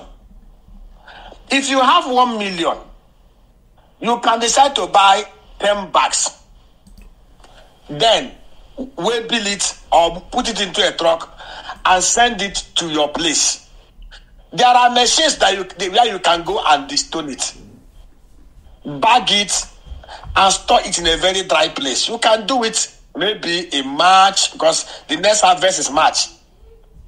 By December, you can sell that bag of rice, destoned and cleaned out, looking good as foreign, for 55,000 to 60,000. But there's a risk. Where you store that rice must be so secured that rats or rodents cannot go there and help you out. That the humidifying system is so good that it will not start developing wafer. That the security is so good that one madman may not decide to break your window and carry one bag and start eating. So there are there are loads of opportunities across the value chain. But before you go in, you need to sit down, look at the risk, and mitigate it. That is why I always say, in most developed economies, or even developing economies where agriculture has become the mainstay, look at the issue of Netherlands.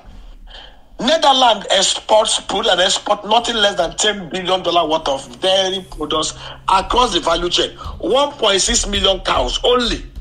But they have 18,000 dairy clusters, employing 47,000 people. Small Netherlands. There are clusters. And the clusters are actually an agro-pastoral arrangement. You have cultivators of legumes, vegetables within that area. You have people that will take the animal dung, process it, generate methane gas, produce maggots from it that they use to do the magma feed for fish. Then the processed and the fermented poo-poo is micro-processed and used as fertilizer. And then the feed that is raised under this arrangement, the waters are used also to irrigate the farm. See, agric is not something one man starts and said. That is why you see people failing over and over again. In these countries, they do it in clusters, each helping each other. The man who is doing the dairy is producing the poo-poo. Somebody is buying the poo-poo to process the poo-poo into fertilizer to produce maggots under a biodigested technological arrangement. Somebody is using the fertilizer to produce things. The man who, you understand, so is fully under an agro-pastoral arrangement. The problem we have here is that we do not have that rigor, that diligence, that intentionality, that discipline to sacrifice our greed and help people like Mba. Like Mba now, I'm so excited with what he has done for himself. But I can tell you, out of 20 Mba that tried what he tried, only him succeeded. He succeeded because maybe dint of exceptionalism or whatever. But do you know that we can actually raise 20 Mba under a cluster arrangement, mitigating all their risks? I get what you're going. So just to close out for Jason. So Jason, I think like there's something you could do in terms of storage, GP tanks, buying these things that go out of session. Because I saw something online in Kenya. It was like a small container, but it was refrigerated with solar. And what they put their produce of the seed, not the agricultural produce was stored in that big kind of refrigerator thing that was powered by solar. I will try to get the name of it. And essentially is that these guys will buy the crops from market women, store it in that vault, and it's powered by solar, and the market women can come back there over the year and pick it up and sell. So instead of having corn season or rice season or maize season or mango season, they have this maize longer and longer and longer because it's properly stored. That's also agriculture, so you can start off with. So even dung, if you have a guy, all this farm, you see cows all over Abuja, right? If you have someone who say, okay, pack all this dung for me, and you keep it, and you can basically use it and create manure, like doctor is saying, fish feed is very, very expensive. So there are many things you can do. That is also agriculture with that 1 million. I'm fighting for you, bro. So I hope you can get into it, because if you wait for your salary and trying to invest it alone, inflation has already taken 30% of your salary. So you are starting off with 700,000. That's the problem you have, right? All right. Now I've got Ajogo. Please go ahead. I thank you for waiting with us, Mr. Ajogo. Thank you, sir. I appreciate you. Thank you, guys. Thank you for letting me in, and thank everyone for what you have been doing. For me, what I want to talk about is more like a question and also an insight to what I've also invested in in the last 6 months. So in the last 6 months, I got a proposal from a guy who told me about to get 10 hectares of land and invest in palm fruits, which I did. We didn't get up to 10 hectares. We got up to 8 hectares. Then we planted it. But fortunately for me, the problem we have with Nigeria is labor. People don't just keep to their words. I want to invest that kind of money, and you don't really. For example, what happened in the last few days? They're giving us reports.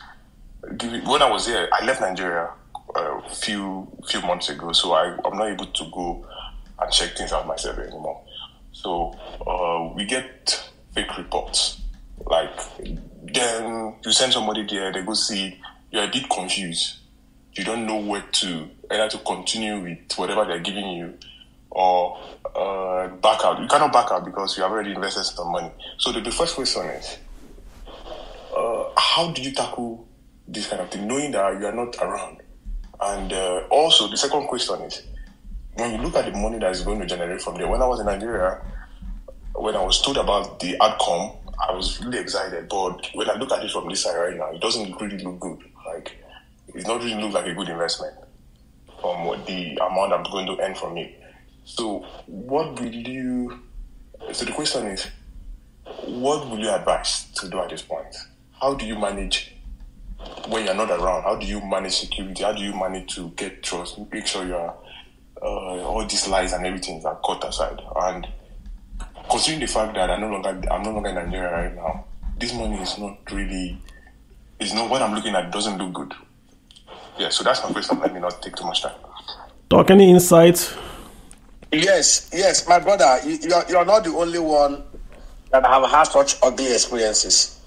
Even me, that is in Lagos, Nigeria, I've had such.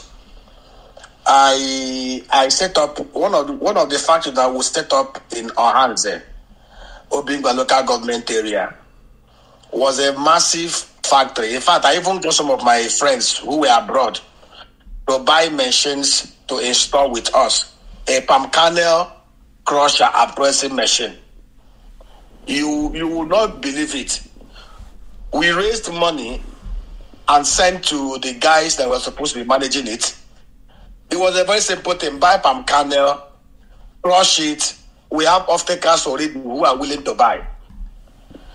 They were reporting that they bought palm kernel.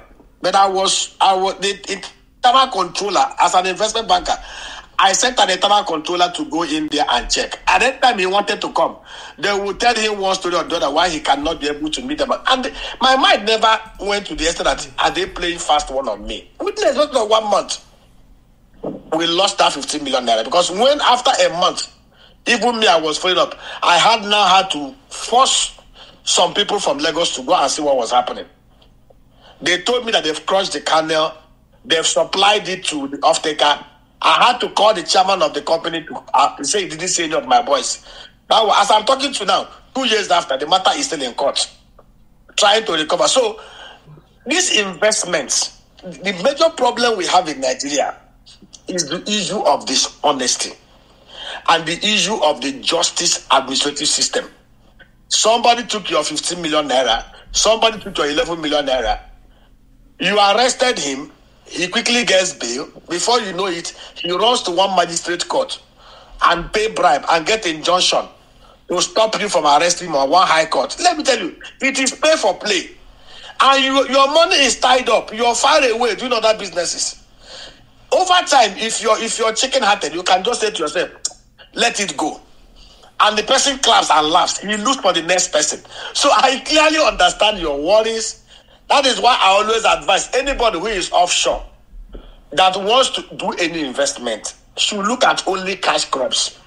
If anybody is telling you to provide him with monies without any guarantee, now look, what I do now is that you will not only give me guarantee, you will give me poetic check. At least that one, there will be no stories. And I promise you, I must jail you. Because what did you call it again? Guarantee on what? Protected checks. Protected checks. Protected checks. That's you write checks in advance. And doctor, please clarify the cash crop. You said please clarify what cash crops are, please. Cash crops, like he said, he has 8 hectares of land. Basically, what he will have done, he should even have involved. Just get professionals. Like I said, the guys I work with is in IITA, Nihot. How many hectares of land do I have? Bros, I have 10 hectares of land. How many trees can it contain? 150 times 10, which is 1,500. How much will it take you to cultivate these trees and make sure that it is ready? You will tell me, then you will give me a post-dated check and a guarantee against my money. And I will have undertakings too. And when I think guarantee, there will be guarantors that will also say, okay, this person. Because if you don't have such in place, you will end up, like one of the things we do now is that the biggest guarantors you can get are the Christian Women's Fellowship. Any investment that I'm doing is mostly with women. Those people that will take care of the crop. I'm telling you, I'm being honest with you. I get the agri guy who will do it for me, pay him his management fee, either 1 million or 2 million.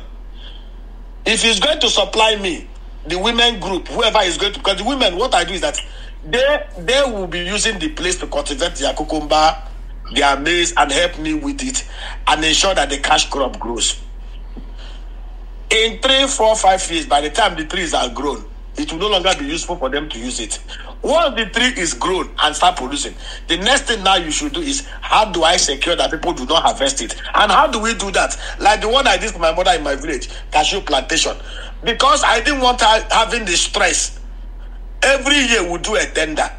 The youths who are supposed to be the ones that will steal it, they will buy it in the farm. And they will give me poetic check and they will go and harvest it. We will be tied you don't return my money. So okay.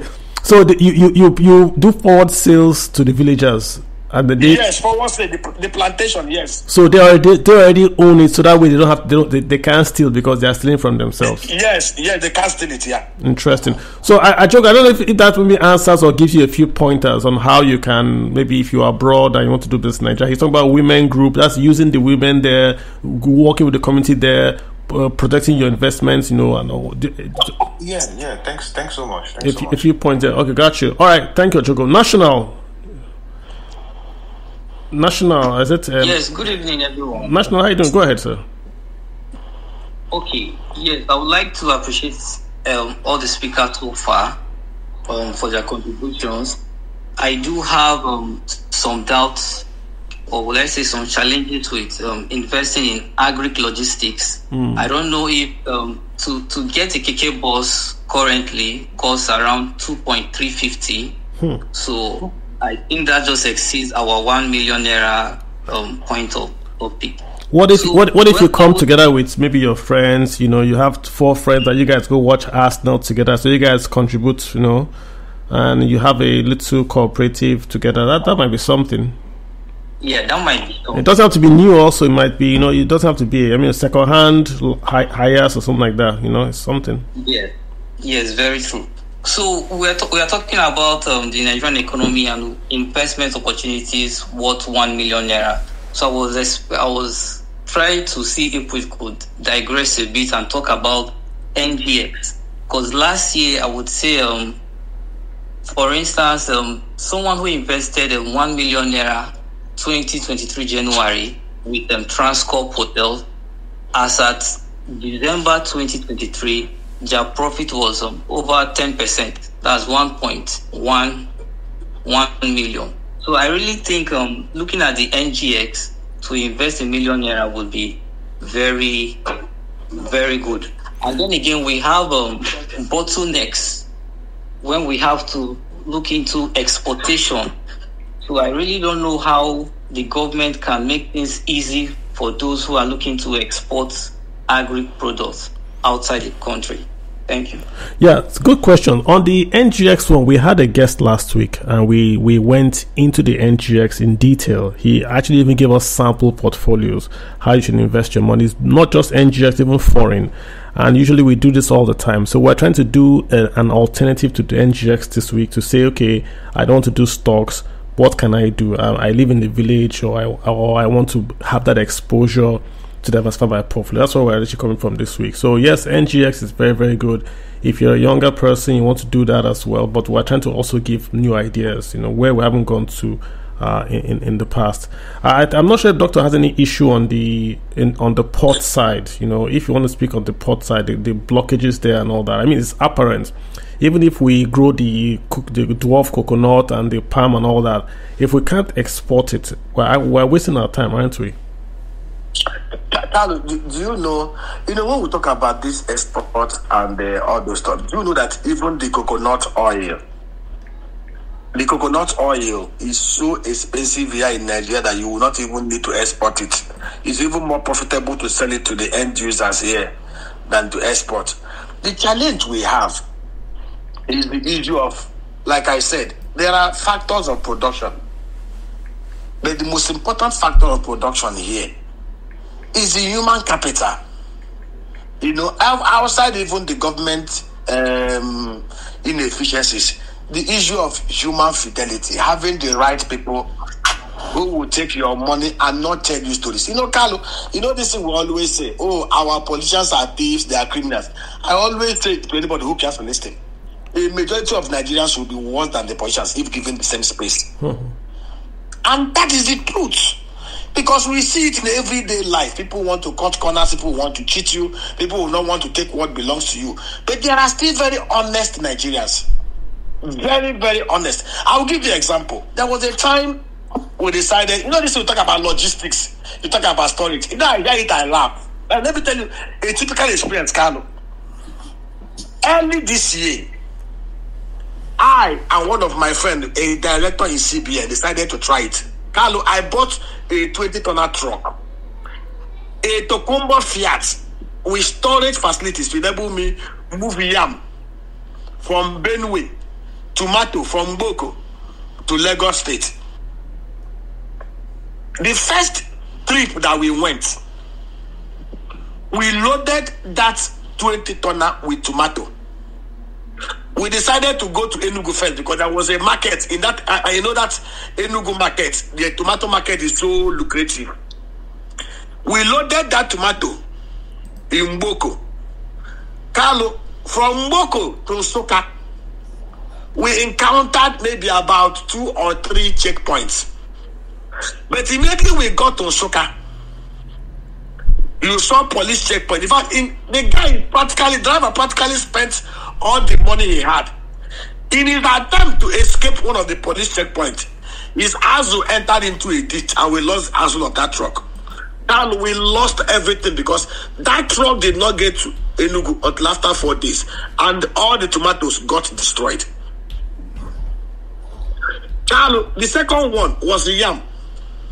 That one we invested 14 million to move 3,000 tubers of yam from Benue to Aja in Lagos State. We got all the storage spot on, Carlo. Everything. We stored the yams. People were coming from mainland to come and buy it in bulk, distributors. The second night, our security men, I don't know what happened. They fell asleep. They brought a truck and carried 11,000 tubers of yam. They've already gone before the security men wake up. What they did on what happened, Carlo, today, we've not recovered that money. So you can understand these things. There are many things. And Carlo, we ran the numbers. The model was so sweet. We are supposed to even double our money. We had security men in place, 3 at the same time. But we never factored in that security men can fall asleep. And the 11,000 tubers taken without anybody knowing at dead of the night. Which is not. I get the starter and what you're saying, but I mean it's are human beings honest, or the system makes them honest? Because even in America, there are a lot of stealing. People go to warehouse and clear it out. But I think the impunity and the scale, maybe in Nigeria, is maybe what makes it different. I mean, you are talking about an entire warehouse of yams stolen. You know, where was it then sold? And then, do you know what for it? You now go to police to lodge a complaint. Carlo is another thing. See, Carlo, when the justice administrative system is not there, you know, there are times, okay, like the one that happened in Ohanze. Carlo, I will leave my business in Lagos. Every 2 weeks, I'll be going to court. I'll be flying to Maya. You know what is the flight ticket? By the time I do it 10 times, I've actually lost the money on flight tickets. True. You know, you ask yourself this question, but where the justice administrative system is working, 2-3 months, you get your justice and it will be at a deterrence to the next criminal. The same guy that did the same thing to us, there are reports that there are some other 3 guys from Germany that he collected money from. The same thing, and he ate their money. And you will see him driving around, going to church to go and give testimonies. It doesn't matter. That is the kind of country we run. You know, Carlo, when we talk about foreign direct investment, I say it with every sense of responsibility. If we have a fiscal and justice administrative system that works in Nigeria, Carlo, Nigerians in diaspora can easily inflow $50 to $100 billion every year for investment in diverse sectors. Okay. And have you not heard a story about a guy that sent money for them to build house for him in his village? And they were going to snap pictures of other houses somewhere. Many times. And the guy now comes back to come and see his house and goes to report. The person that did the thing will disappear. Police will say they did not see him. The guy will wait out. Okay, stay in Nigeria and I'll be waiting for me. 1 month after, the guy will sign and he will go back. If we have a system that works, where such person is captured, prosecuted and jailed without even him becoming a source of revenue for police, we won't be where we are today. Gotcha. Let me, Ugochukwu, did you have a comment? You seem to be intrigued by the discussion. Okay. Good evening from here, Carlo. Good evening, Dr. Obiaraeri. I don't know whether I should be grateful for joining this call today because I think I'm living here with some mixed feelings. Doctor, you have broken things down for a lot of us that are here in Nigeria. We know how things work. I joined when you were talking about your investment in EDA, or I think so, that you lost due to communal clashes. Incidentally, in the East right now, we are supposed to have a meeting in our African community where we want to invest in 100-hectare land for palm plantation. So when I heard about EDA, and I was like, I think it's God that's trying to save me from this calamity. Because if I haven't joined this call this night, probably tomorrow I would have headed to Africa to go and conclude. So maybe I should just pack my bag, enter the next flight tomorrow and go back to Lagos. I mean, Nigeria is a place where it gives you opportunity with the right hand and takes it away with the left hand. Exactly. Everything you have said here is very, very clear. People want to make investments, but the investments are not guaranteed. I mean, one can imagine the kind of money you have spent making investment, even where you came from, and you are not able to protect those investments. So you can imagine someone that is not even from there going to make those investments. What guarantee does the person have? I mean, it's difficult, and you have said it all. If the judicial system is not top-notch, and I mean, I went to Cross River State when I was looking for land too. Every kilometer you pass, you see people see all manner of uniforms, people crossing the roads, people blocking the roads, security agencies blocking roads, or uniform men, with all manner of things thrown on the road, collecting tolls. Everywhere is a toll plaza. I mean, how can you do business in those kind of environments? It's difficult, very difficult. I mean, what do? You can't, with what Forex is doing now, what other business do you want to do? They'll say, go and do agriculture. I did 100 hectares of rice farm in Benue and lost everything because of herdsmen. They killed someone in the farm. Everybody ran away. It was overgrown by wheat before the flood that came and carried the rest. 100 hectares. Yes, we lost everything.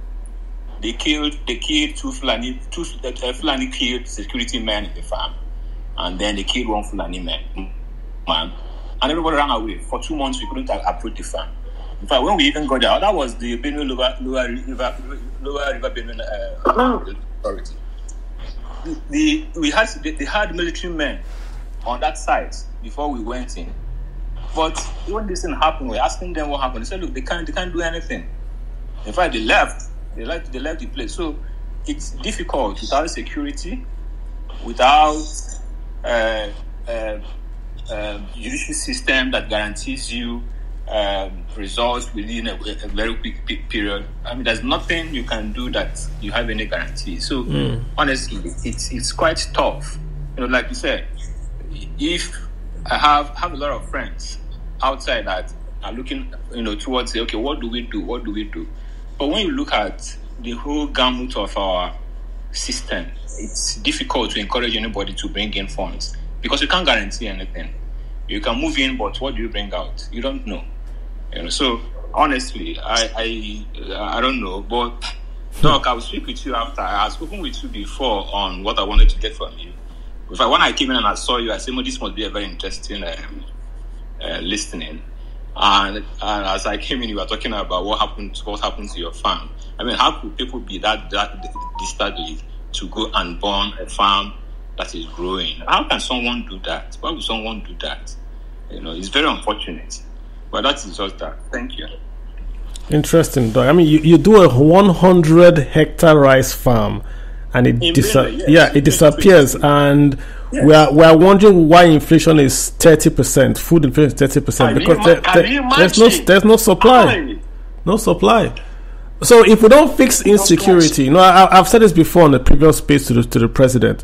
Nigeria only has two problems. Only two problems. Number one is the export of crude oil through Niger Delta, which is a security problem, not an oil problem. Number two is the insecurity inside Nigeria, allowing food not to be created. That's why you have high food inflation. If you stop food inflation going up, interest rates come down. Why we cannot address this, I'm not really aware. Yeah, sorry about that, Ugo. Bad experience there. I mean, if you borrowed that money or that money was given to you to trade with, what would you tell the people? What would you say? So it's crazy. Tobe Chukwu. Tobe, how you doing? Ugo, thanks. Yes, thank you very much. I'm sorry, I just wanted to digress a little bit, but I don't know, it's kind of a question, but also it's an investment. It has something to do with investment, but it's not on the agricultural side.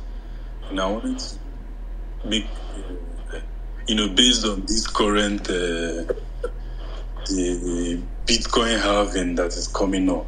Why I'm bringing it up is because in 2020, I personally know, people that talking about the Bitcoin halving and the effect it has on Bitcoin, and how the halving creates a kind of an artificial scarcity that then drives up the demand and the price of the crypto.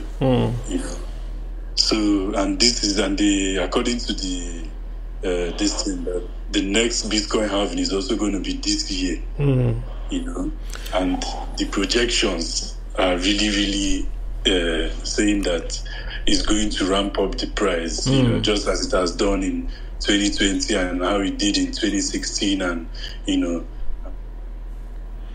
Let me say this. let me say this to you, Ugo. Toby, I get your question. Let me answer it this way. In finance and investing, there's a law called efficient market theory.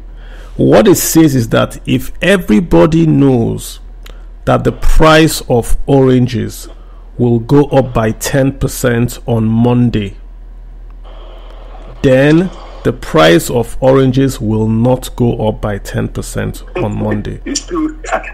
Why? Because everybody knows. So if I know the price will go up, I'll buy it on Saturday. And if I don't buy on Monday, the price cannot go up. So this Bitcoin halving, the theory is true. But because everybody knows there's an actual date for it, an actual date that's going to happen. So what do you think the boys in Wall Street are doing? What do you think the boys in Wall Street, in Singapore, in Dubai, what do you think they are doing? They've taken positions now well before. So anybody that is going to buy Bitcoin because he says that the price will go to X or Y on a particular date, that guy is not he doesn't. Yeah, I mean, because the price, what you are saying, everyone knows it. Yeah. It's not everybody knows what you are saying. That it's going to be halved. Yeah. And now there's a Bitcoin spot ETF. So somebody's going to manipulate that whole transaction. It will not happen the way you say it's going to happen. I'm saying it is because it happened exactly the same way in 2020. This is why they always say in finance, past performance is not a guarantee of future performance. They always say it in finance. I mean, it could happen the way you are saying. Don't get me wrong. It could happen, but can you take your house rent and bet on this? No, for instance, when I'm talking from a big investment standpoint. For instance, right now, I know some people that are investing in Bitcoin mining machines. Bro, I'm not disagreeing with you. I'm not said you are right or wrong. All I'm saying is that efficient market theory says that if everybody knows the price of orange will rise on Monday morning, if everybody knows this, Monday morning by 9 a.m. It's not that halving date, Mr. Carlo. That halving date is not the date it rises.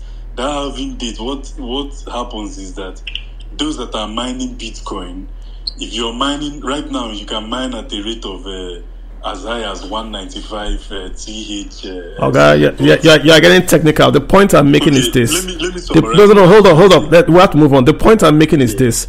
People know what you are saying. It's not a secret. That's what I'm saying. So efficient market says that if everybody knows what you are saying, then everyone's going to take a position. It's called dead man's gamble.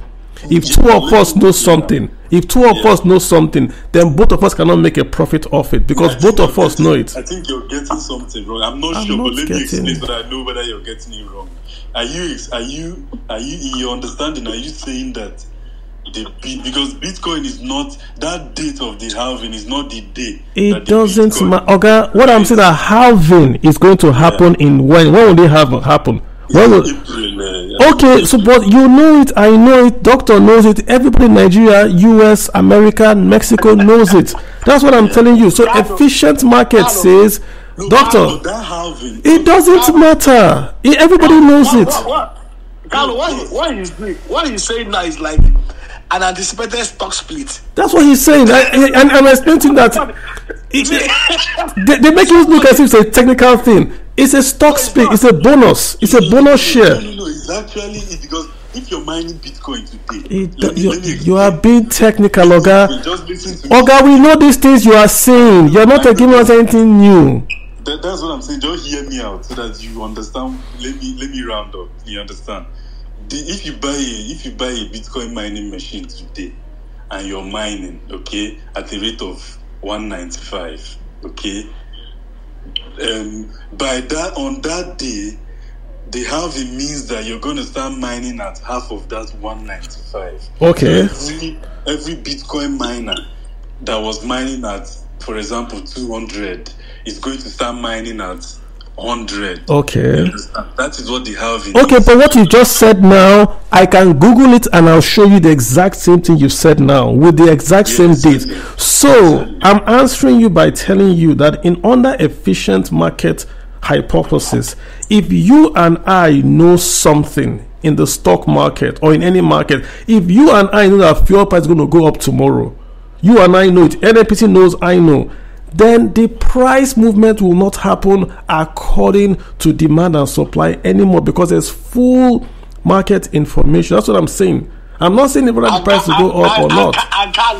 And Carlo, no one person has the monopoly of buying the mining machine. This is the thing now. Everybody, so the boys in Singapore, you think they are waiting for you? The boys in New York, you think they are waiting for you? That's the point I'm making to Michigo. So it's not a secret. Because it's not a secret, they will take positions. Carlo, let me give him what is the secret. Are you guys aware that after the devaluation of Naira, that the top 5 banks declared over 2 trillion profits? Okay. What do you think happened? You think because they have found anybody? They got prior information. It was alleged that they got tipped off, and so they took positions against the Naira. If every other person in Nigeria knew that the CBN was going to devalue the Naira the way they did, it would have fallen. If I have an LC of $20 million, all I would have done was to look for the nearest dollar to buy elsewhere and liquidate it. But most people were not aware. They were still believing that the market will remain the way it is and trade out. But those who were aware, allegedly aware, closed their position. Now they are declaring trillion naira profit, whereas the companies who are into real sector production, like Guinness, like Nestle, negative shareholders, like GSK, are declaring losses. So if the information was very open, Nestle will have liquidated their dollar position. GSK will have done that. But it wasn't open. So those who allegedly got the fillers liquidated. So when an information is open, nobody gets caught. Tobe, you are still handsing on your hands up. Tobe, if you Tobe, people are betting. This is the final last word to you. People bet. People do gamble and they bet, right? If you know tomorrow that Chelsea and Arsenal will play 2-2, you know 2-2 draw. If you go to the betting house, what will be the odds? 0. Now, so what I'm telling you now? But look at this. No. But let's go. Take it. The effect of scarcity. Take it. Please go ahead. Thank you, Carlo, and excellent space as always. And I've been laughing and crying at the same time simultaneously, if you can imagine that. But I think a lot of investors here that are listening to space are used to that phenomenon. And listening to Oga Obiaraeri, the space and listening to him do not jive. He's telling us the opposite of everything this space is supposed to be talking about. And I have my own horror stories, plentiful. And somebody, Oga Haruna here, can maybe confirm one of my stories of, investing in an agro business, hoping to yield more than 20%. But at least I walked away with 10% of my investment in less than a year. So I can at least be grateful for that.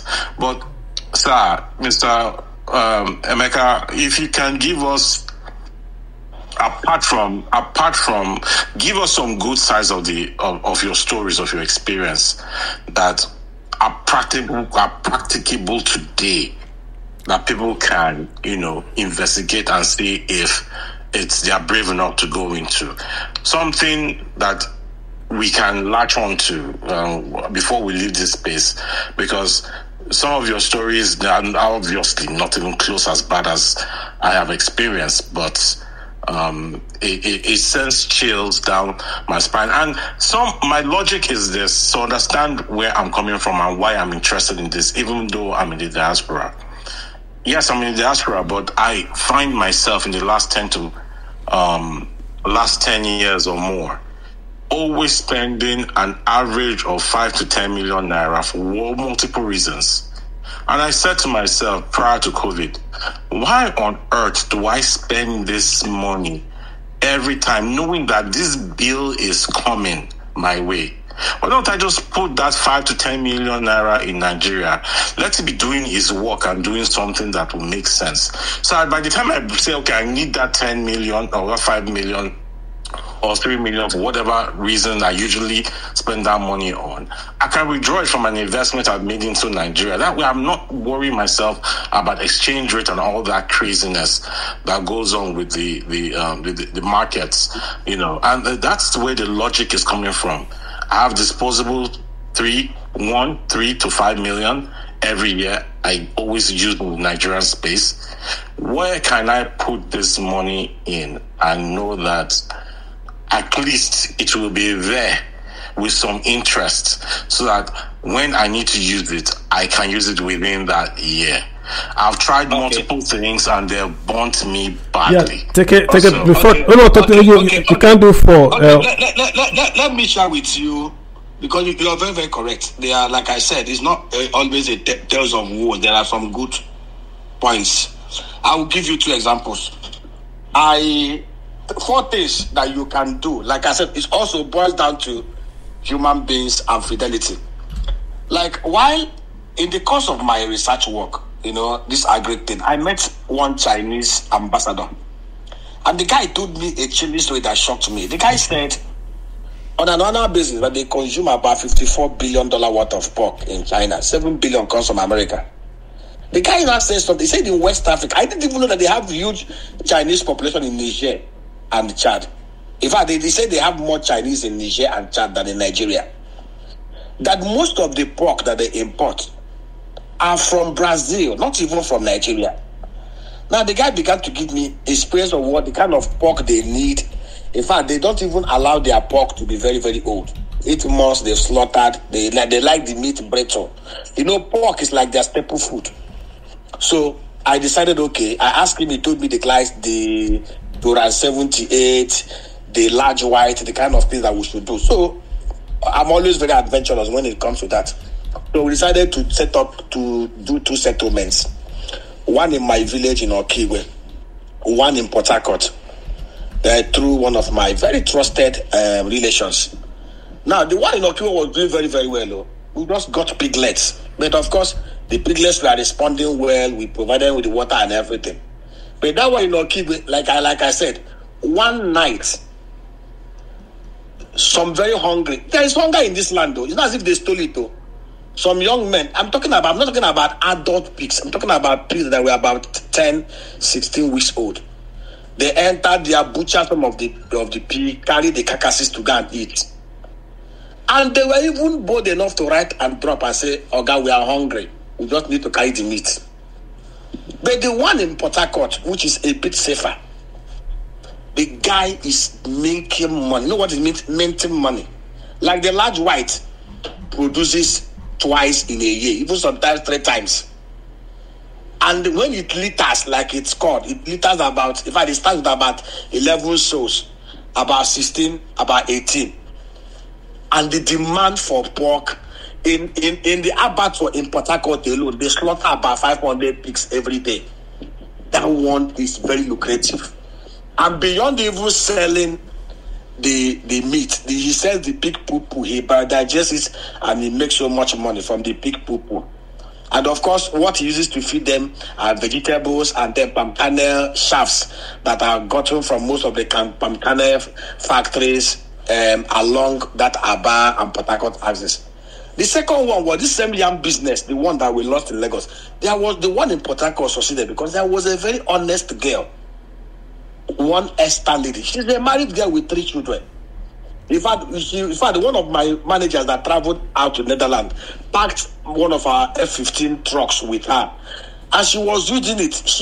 You could see the honesty. Her report was so excellent. In fact, at a time when she stored most of the yams, and she discovered that the yams were, not getting fresh as it used to be, she decided rather than allow the yam to spoil, she went to a milling factory and turned the yam into powder, yam flour, and sold it and made more money.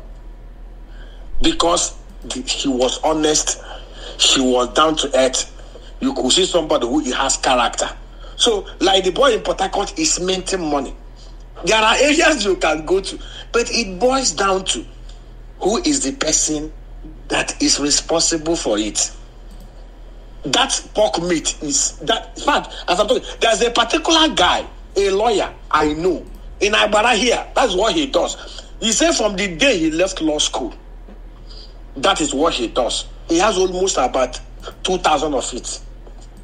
He sells the meat. In fact, the manure alone, what he did was that if you go there outside the town, he dug trenches where he washes the pig poo, ferments it. There's a machine he uses to do it and sell it as liquid organic fertilizer over time.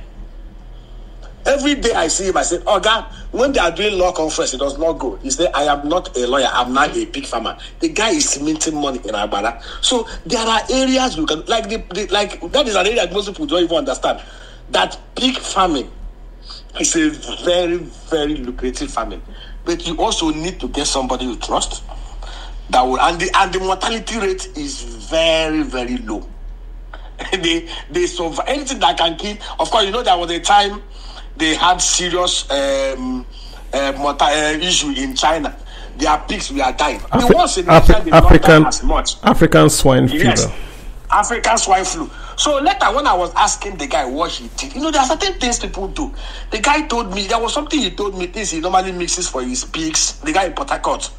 And other things that he does for the that he has a better, but at least the guy advised him local herbs that boost their immune system, and it is rare for you to hear that he has lost pigs to either this or that.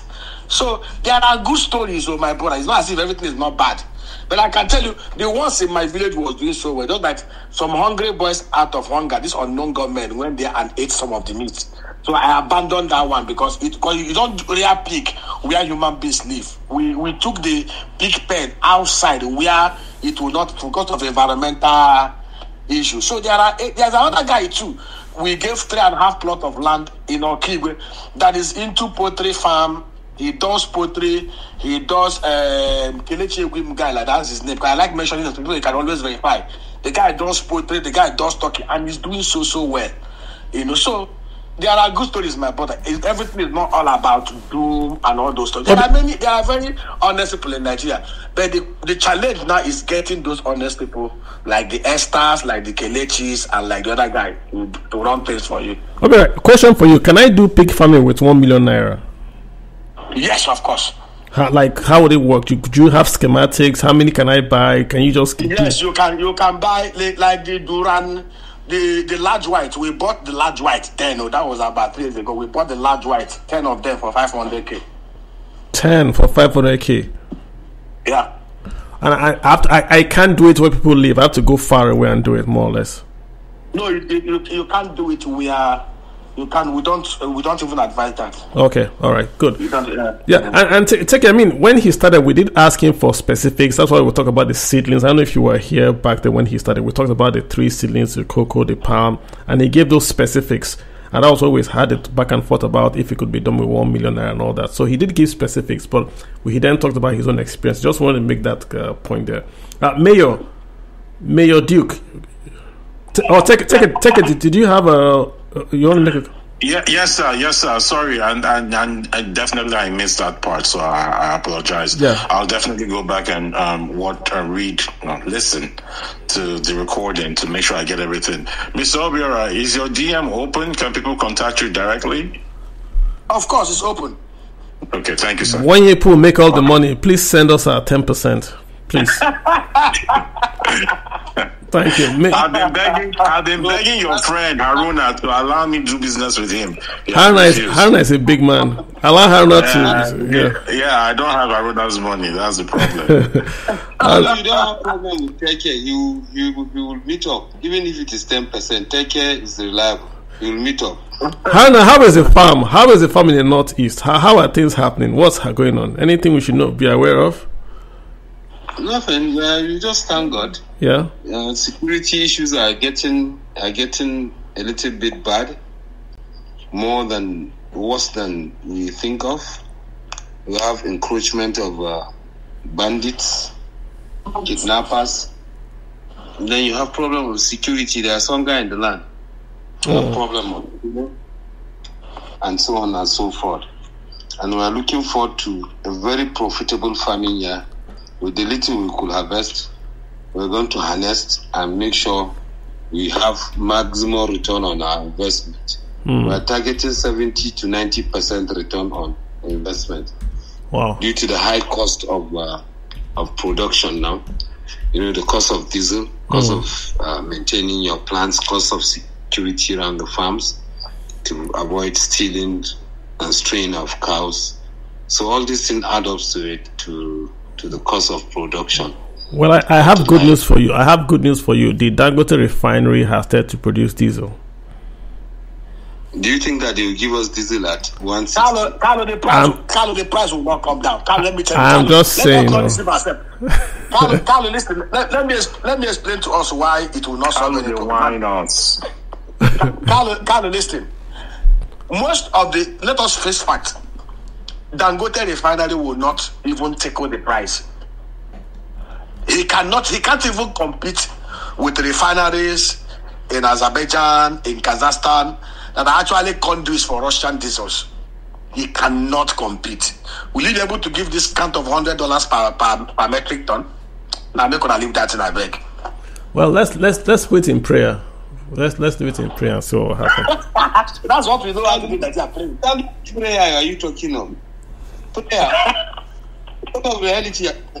May God help us. Amen. I mean, because there's nothing else to do. There's really nothing else to say. Again, on Twitter, there's a sad case where crowdfunding for a man that lost his daughters are with kidnappers. You read that and there's something in you dies. I wish I had the money to give the man to get his kids back. But then I'm wondering that we're going to a level where the population is crowdfunding to pay criminals. The security services, they are tagging a senator. The army, navy, police. Kaduna has any security apparatus you mentioned in Nigeria is in Kaduna. Any. Abuja is the seat of the capital. So it's like driving from Washington to Virginia and you are kidnapped. That road, how long is that road from Kaduna to Abuja? You can't drive on that road. So all that bush on the side, you can't farm there now because that you can't farm there. So a progressive nation would have converted that entire farmland on both sides to farmland so that bandits can hide. Carlo, you're going far. Carlo, let me tell you, Carlo, you're going far. Carlo, we know what what I told you.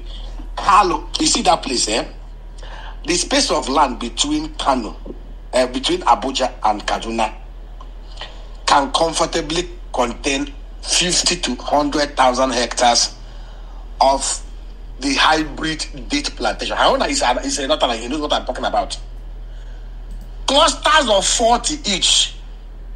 In each of these clusters have motorized farm rangers, 25 fully armed. Government is not paying them.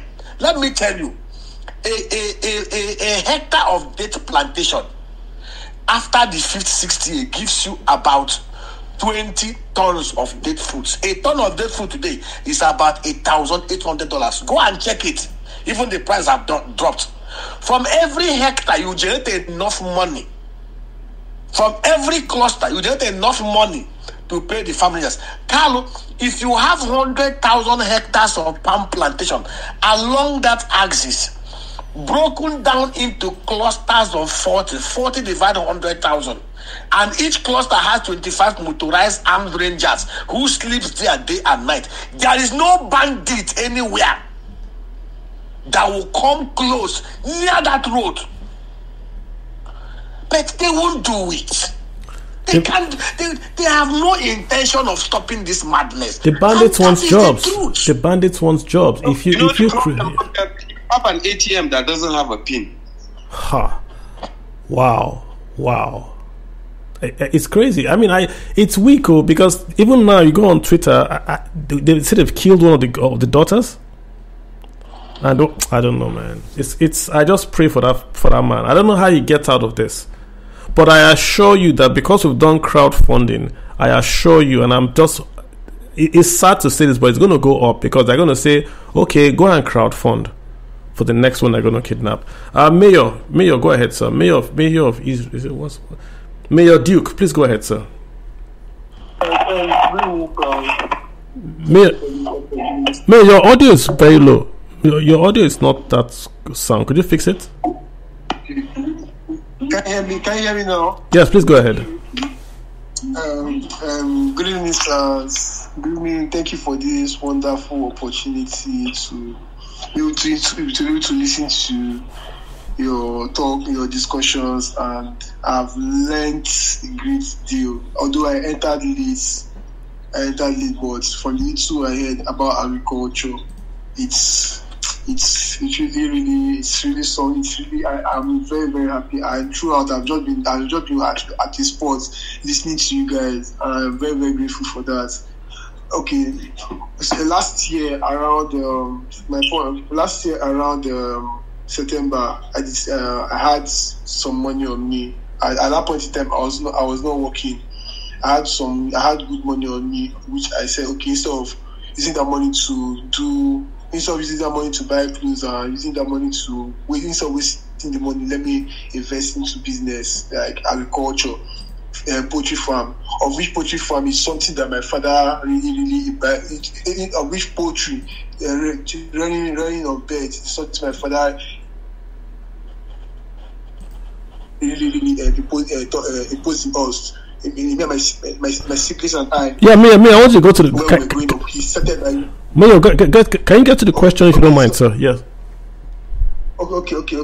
I put in close to 400,000 naira into poultry business and broilers and I bought about 40 beds and gave them quality. Their food were top notch. I was buying the best feed for them. The cleaning of their cage was done properly every 2 days, every 3 days. I ensure that the where they stay is always neat and aerated. Then their water was clean. Mayor, what's the question? I don't know. I just don't know. I had a loss on the poultry farm. I just don't know. I want to understand what I could have done better. That's why. I'm not sure if I don't know if Haruna or Obiaraeri can help, but you know, loss means you have more expenses than income. Yeah. That's what loss means. So it's either just on a general level, it's either you didn't sell enough or you had high costs.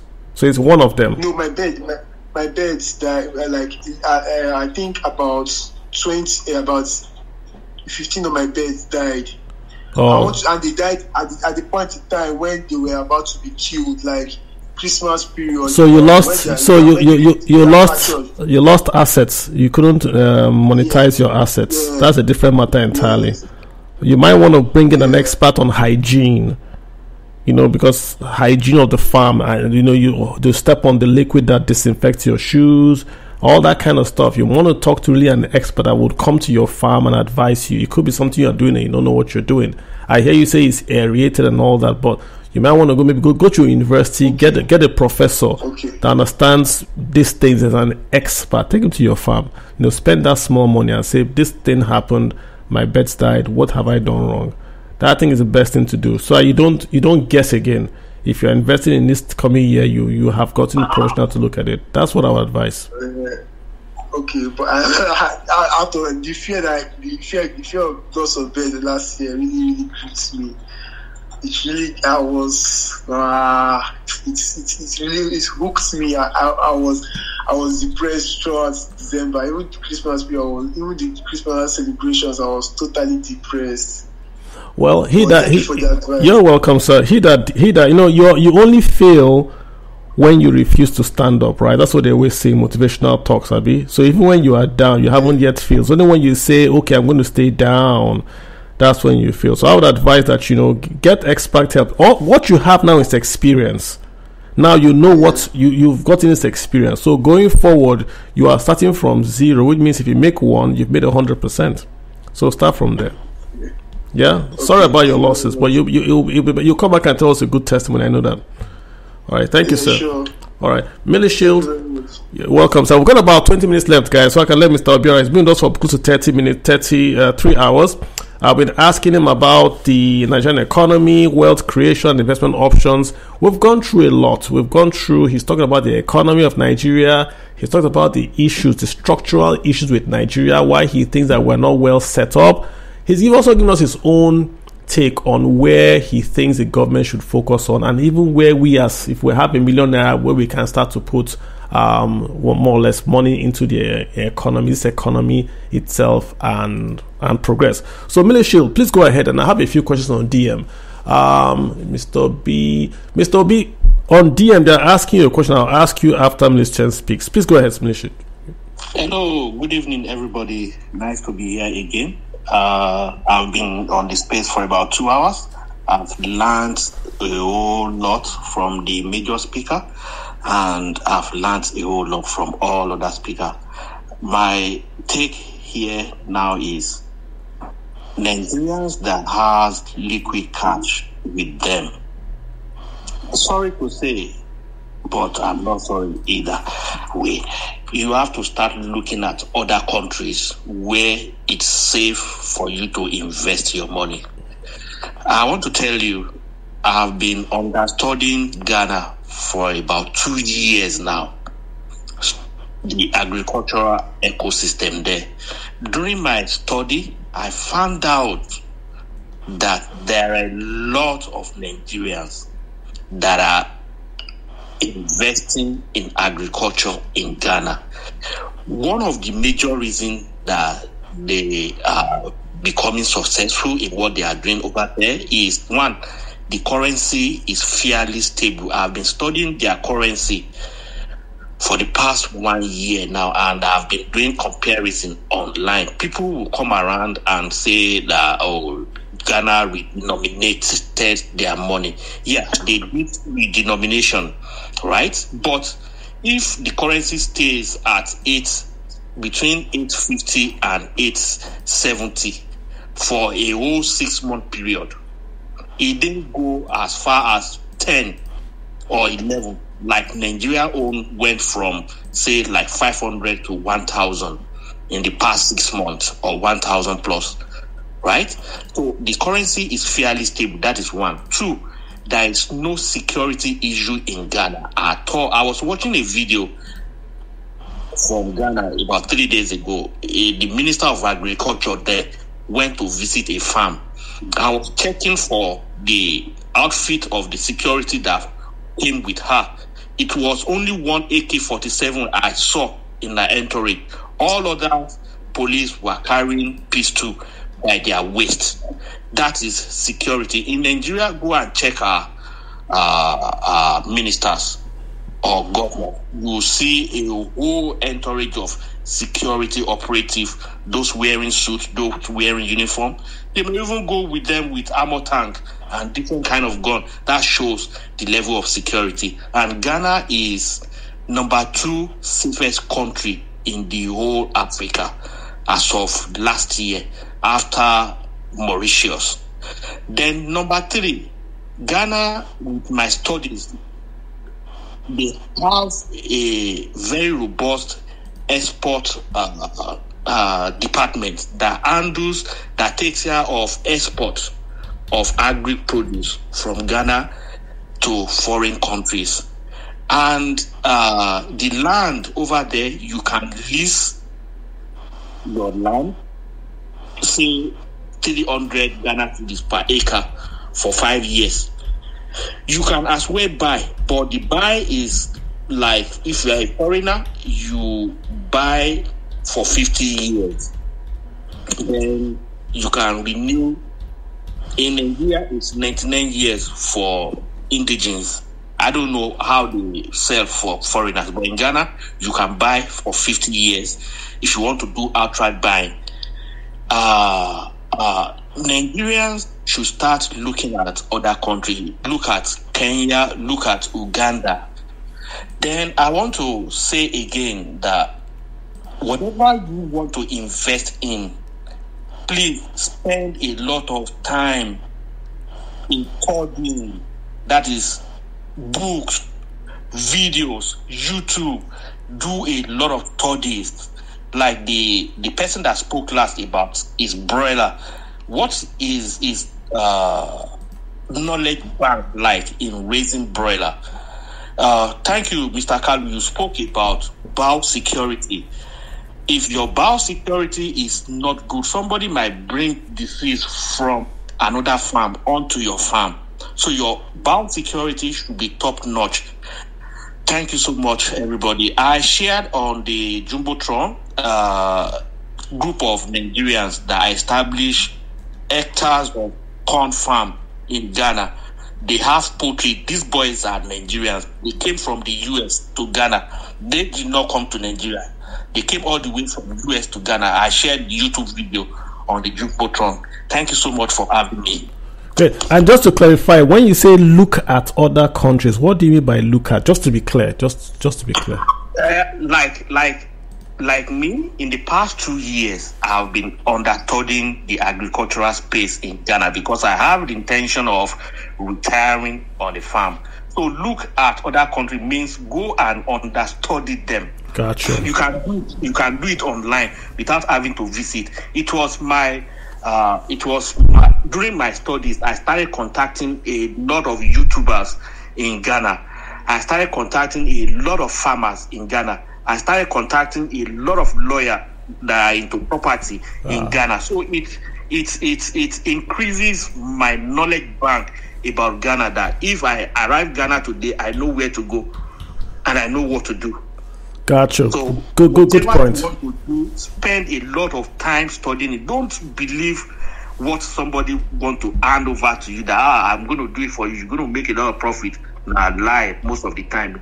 Do your own independent studies, and it's not necessarily means that if you have 50 million, 100 million, you must invest it in Nigeria. I will not even advise any foreigner, any Nigerian in diaspora to take money to Nigeria to invest, because for example, I took $10,000 loan. I just use this as an example. About 6 months ago, I took $10,000 loan to buy a car to ship to Nigeria. Right? That is one of the business I do. Right? Now, the $10,000 was at 600 to $1 Canadian at that time. So it takes about 8 weeks, 6 to 8 weeks for the car to get to my house in Lagos. Right? By the time we put this car in the market, we sold this car, we gained 10%. Which is about 600,000. Now I wanted to convert my money back to Canadian dollar so that I can pay back the line of credit I took this money from. Guess what? I'm in debt of 2.5 million right now. Sorry, I'm laughing, Oga. That's what they call exchange loss. Carlo. The guy who bought card is in loss. Doctor, please go advise him. You see what this guy, the last speaker, what's that his name again? Millie said he's still here. He says the best bricklayer. He says he's the largest bricklayer in Nigeria. This thing you said now broke my heart. I am heartbroken. You see, now Carlo, can you see? This is a young man who. He's not young though. Carlo, whether see old or young, this is a man. This is a Nigerian. I got you. Who loved his country so much. He took a loan that he wanted to. You know, I said this thing. You know, when we talk about diaspora remittances, $25 billion. I said, this $25 billion we talked about is chicken change compared to what the average Nigerian can do. I know a medical doctor. Let me give you an example. You know, after Roach has left as governor, Roach has used 26 carcasses to loot 29 billion out of Imo State. He said he was going to build general hospitals. He left 26 carcasses and took 29 billion out of Imo State. These guys are medical doctors. The guy that leads them is from South Africa. There are about 800 of them, mostly Mbise or Axis. These guys came. Nnaemeka Obiaraeri was governor then, before Emeka was removed. They came with a lofty idea. If you go throughout the whole of Imo State, the only medical center in Imo State that has some resemblance of anything is FMC.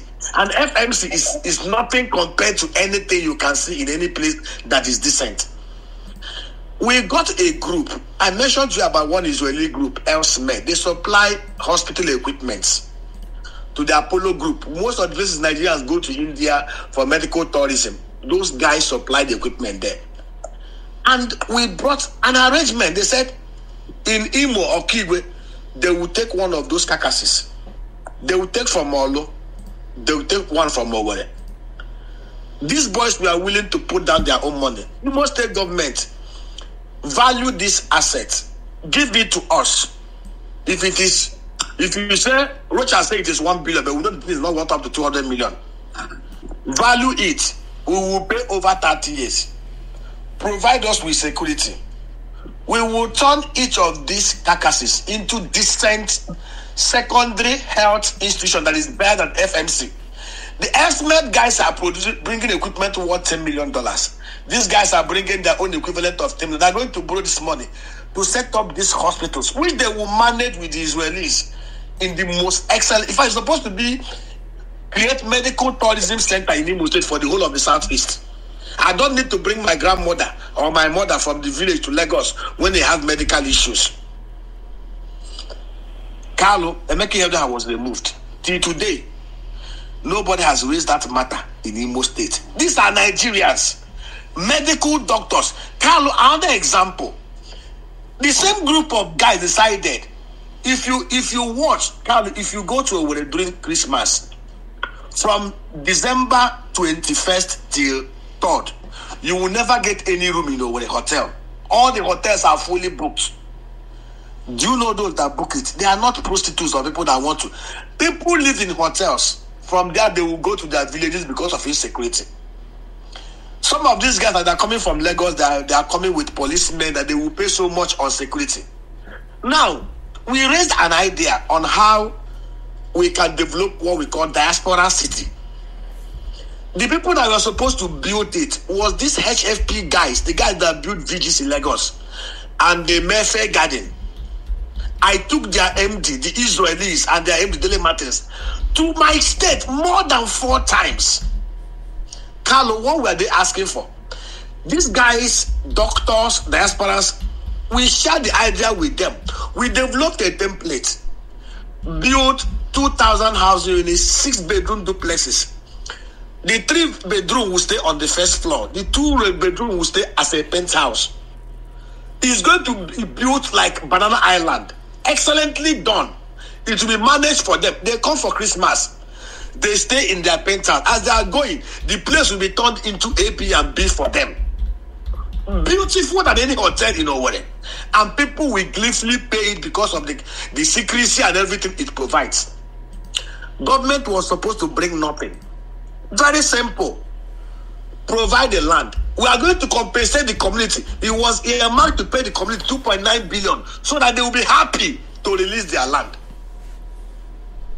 If I tell you what stored that transaction, you will weep for my state. It was supposed to bring foreign direct investment of $300 million. The off-takers were there. The developers were there. The communities were willing to collect their compensation. But the public sector bureaucracy and greed. And that is why we say this thing. Look at the laws. If we don't amend the Land Use Act and remove the kind of bureaucratic criminality, if you see today, once a governor becomes governor, the first thing he does is he calls for GIS document of the lands in his state capital. He will start looking for where to steal money. The whole essence of the Land Use Act was to empower governors under the military regime or whatever, so that if you want to take land to do hospital and schools, communities will be compensated. But today, governors are using that law to collect land from communities to build their own private estates and do all manner of things, which is against the spirit of the framers of that law.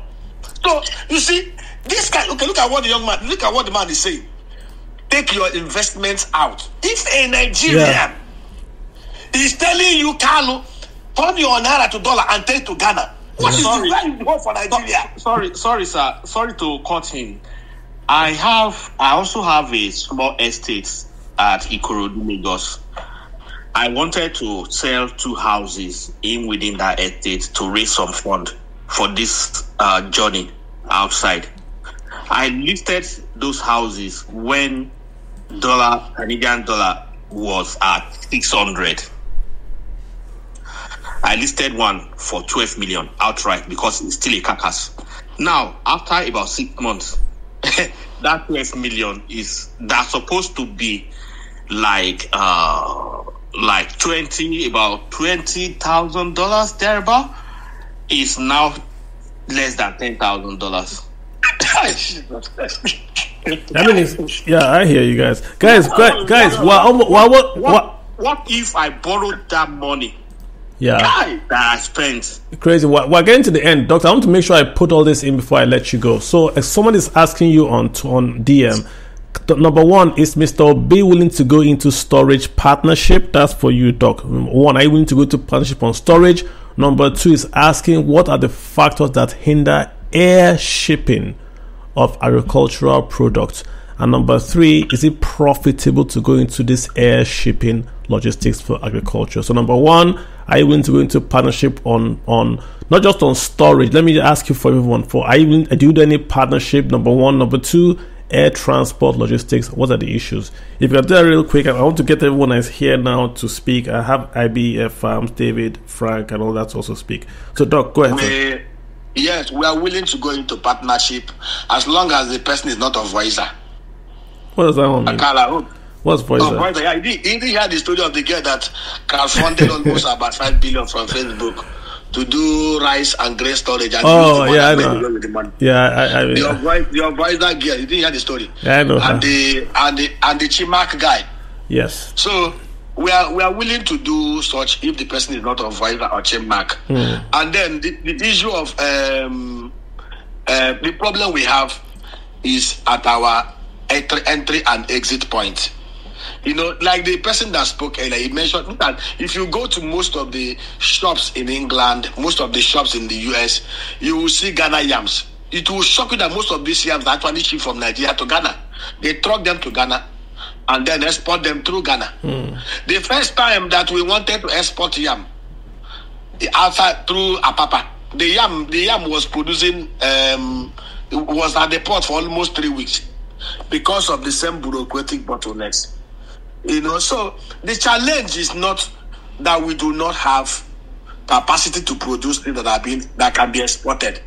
The problem is, like Carlo will tell you, if I load my container of yam from Ohaji, by the time I move it from Ohaji to Lagos, the checkpoints alone will have taken my profit. And then the agents at the port, by the time they are done with what they are doing, forget this company, just God help us. So Doc, it's clear that there was a report done that planes and ships leave Nigeria empty. That is a fact. And the answer is really that this logistics and the framework in Nigeria is poor. That's a simple answer. I want to get you to just quickly allow other folks to speak. I'll go to IBF Farms, Frank, Mazi, Isent Blue, and then we'll call it an evening. IBF Farms, thanks for holding on. You'll be dropping off and on, but go ahead, sir. Ibrahim Manex, go ahead. IBF going once, IBF going twice. I said Frank. Frank, how you doing? Ejiro Frank. Yeah, good evening, sir. How you doing? Go ahead. Very well. Thank you. First, I want to thank you and everyone that has spoken so far. It has been an enlightening talk, although I joined late. I'm looking to invest. My question is direction. I'm looking to invest in Nigerian stock exchange, and kind of like I live in Delta State, and I want to be able to invest via my phone without going to a broker, because when I'm checking for brokers in Warri, they are located in a strategic location. Me, I live in the outskirts of Delta State. So I'm looking for a recommendation if I can get a third-party app or a broker app where I can give that real quick for you. So if you want to do SEC approved apps, I used an app before it was SEC approved. I still use them, nothing wrong with them, but I won't recommend them online because now SEC is doing registrations. But the SEC approved apps, I think there's Bamboo, I think there's Cowrywise. Bamboo and Cowrywise. Let me see if you send me a DM, I'll send to you Bamboo, Cowrywise. So those are SEC approved apps. You download them on your phone. You fund your wallets and you can buy. I know there was what's their name? I know Rise has bought them, But what was their name before? So that was their name before. Rice has bought them now, but they used to also, they were also a SEC approved. I think they were the first to even get a SEC approval. So those two are right there for you, Frank. You can just download it and start to trade. Yeah. And Frank, most of the stock brokers in Nigeria all have online trading apps. CSL, Arthur Stevens, IBTC, AfriInvest, they all have trading apps. So even if you go to Nigerian stockbrokers site, Mary Step, you can still buy and sell just downloading the app. So you don't have to really go and get an app per se. You can still also buy an app and all that. Yeah, so that helps. Thank you very much. You're welcome. All right, Mazi Ezewa, how are you doing, sir? Go ahead. Thank you, Carlo. Firstly, I'd like to just thank everybody that made it to this platform to share their wonderful experiences. I just have a couple of suggestions, but before I talk, I'd just like to address Mr. Mill, the guy that does the bricklaying stuff.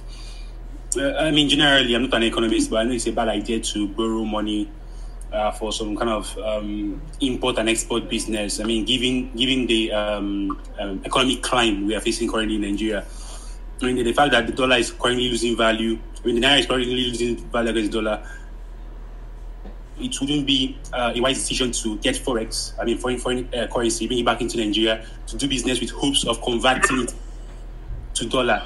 Do you understand? Anybody that's going to invest in Nigeria for the diaspora, you should actually get that off your mind that you, at some point in the nearest future, converting your naira to dollar. If your investment or your business is going to involve being such, I would just advise you to not do that. Okay. Do not do that. Yeah. Sorry to cut him. I want to let you know that I only use that as an example. No, I was referring to Mr. Mill. Hold on. Let me ask you, all those multinationals that come into Nigeria to invest in one particular sector or the other, where do you think they get their money from? Loan. It's not family inheritance. Loan. They get bank loan. And that is the reason they are leaving, because they cannot convert their money back to the currency to go pay back those big loans. All right. All right. But what was your question, Mazi? Really quick. Yeah, not really a question, actually. It's more of a question and a suggestion as well. It's just, we know we're talking about investment, wealth creation, and investment options. All right. So, I mean, I studied in Russia, basically, just to give you a brief history about me. I studied in Russia. I currently live in the UK. What I would say is this, right?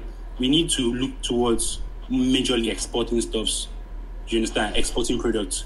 I mean, yeah, a couple of speakers in this group have already mentioned agriculture, which is one. But as we all know, insecurity is currently affecting that. And the next area I'd like us to focus on, or like us to think about, is mining. Currently in Nigeria, the only people mining, majority of people mining in Nigeria currently are Chinese people, foreigners. You know what I mean? So if Mr. A in this group has 1 million, Mr. B has 2 million, Mr. C has 4 million.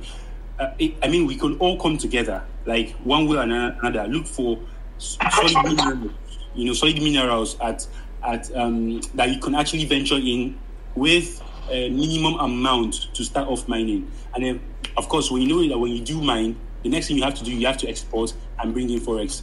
So the only business I would advise any Nigerian looking to invest in Nigeria will be think towards something that you can actually export and earn hard currency, so that when you put in your money, whether it's from the diaspora or whether it's within Nigeria, you know that what you're going to be earning is what's called foreign currency. And from a Ebonyi State, I'd just like to mention quickly that they are currently mining tin and lead as in unrestricted. You understand? Some of the people engaging in these mining activities have no license.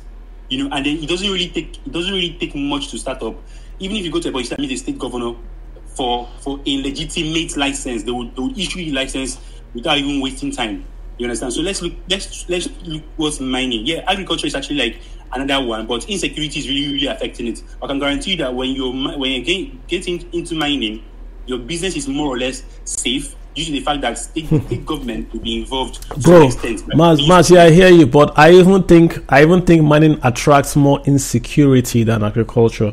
mining is in Nigeria is a very, very dangerous business. Very, very. Again, depends on the area. In the north, yeah, there's insecurity in the north, but in the south, no. Okay, no worries. I hear you. Good call. We're going to have to do something on mining specifically on that for us to actually capture that. But I think, guys, we're almost at the end. You know, Doctor, you've been here for nearly 3 hours. Good stamina. What are your closing thoughts as we wind down now? My closing thought is that we are not leaving Nigeria for anybody, and we are not walking away from here. We will fix this land, and that is the truth. You know, this issue of dollar, losing value, we shouldn't have been so. I will take us back from 1999 when Obasanjo became president. Obasanjo inherited a worse Nigeria than Buhari or any other person. Exchange rate then was at what rate? Was about 88 naira to $1. That was what Abacha left behind. When Obasanjo hired over to Yar'Adua in 2007, exchange rate was 124 official.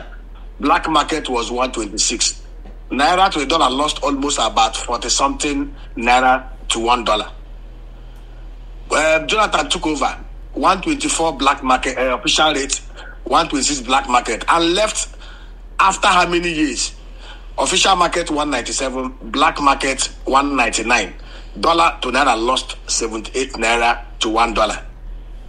This madness we had today happened under Buhari. Buhari totally destroyed the foundation of this country, working with the very pliant and docile and compromised Emefiele. In fact, this country was totally destroyed by Buhari, Emefiele, and the political actors across board, not APC, not PDP. Because we were practically not producing enough dollar, enough things to export, goods and services.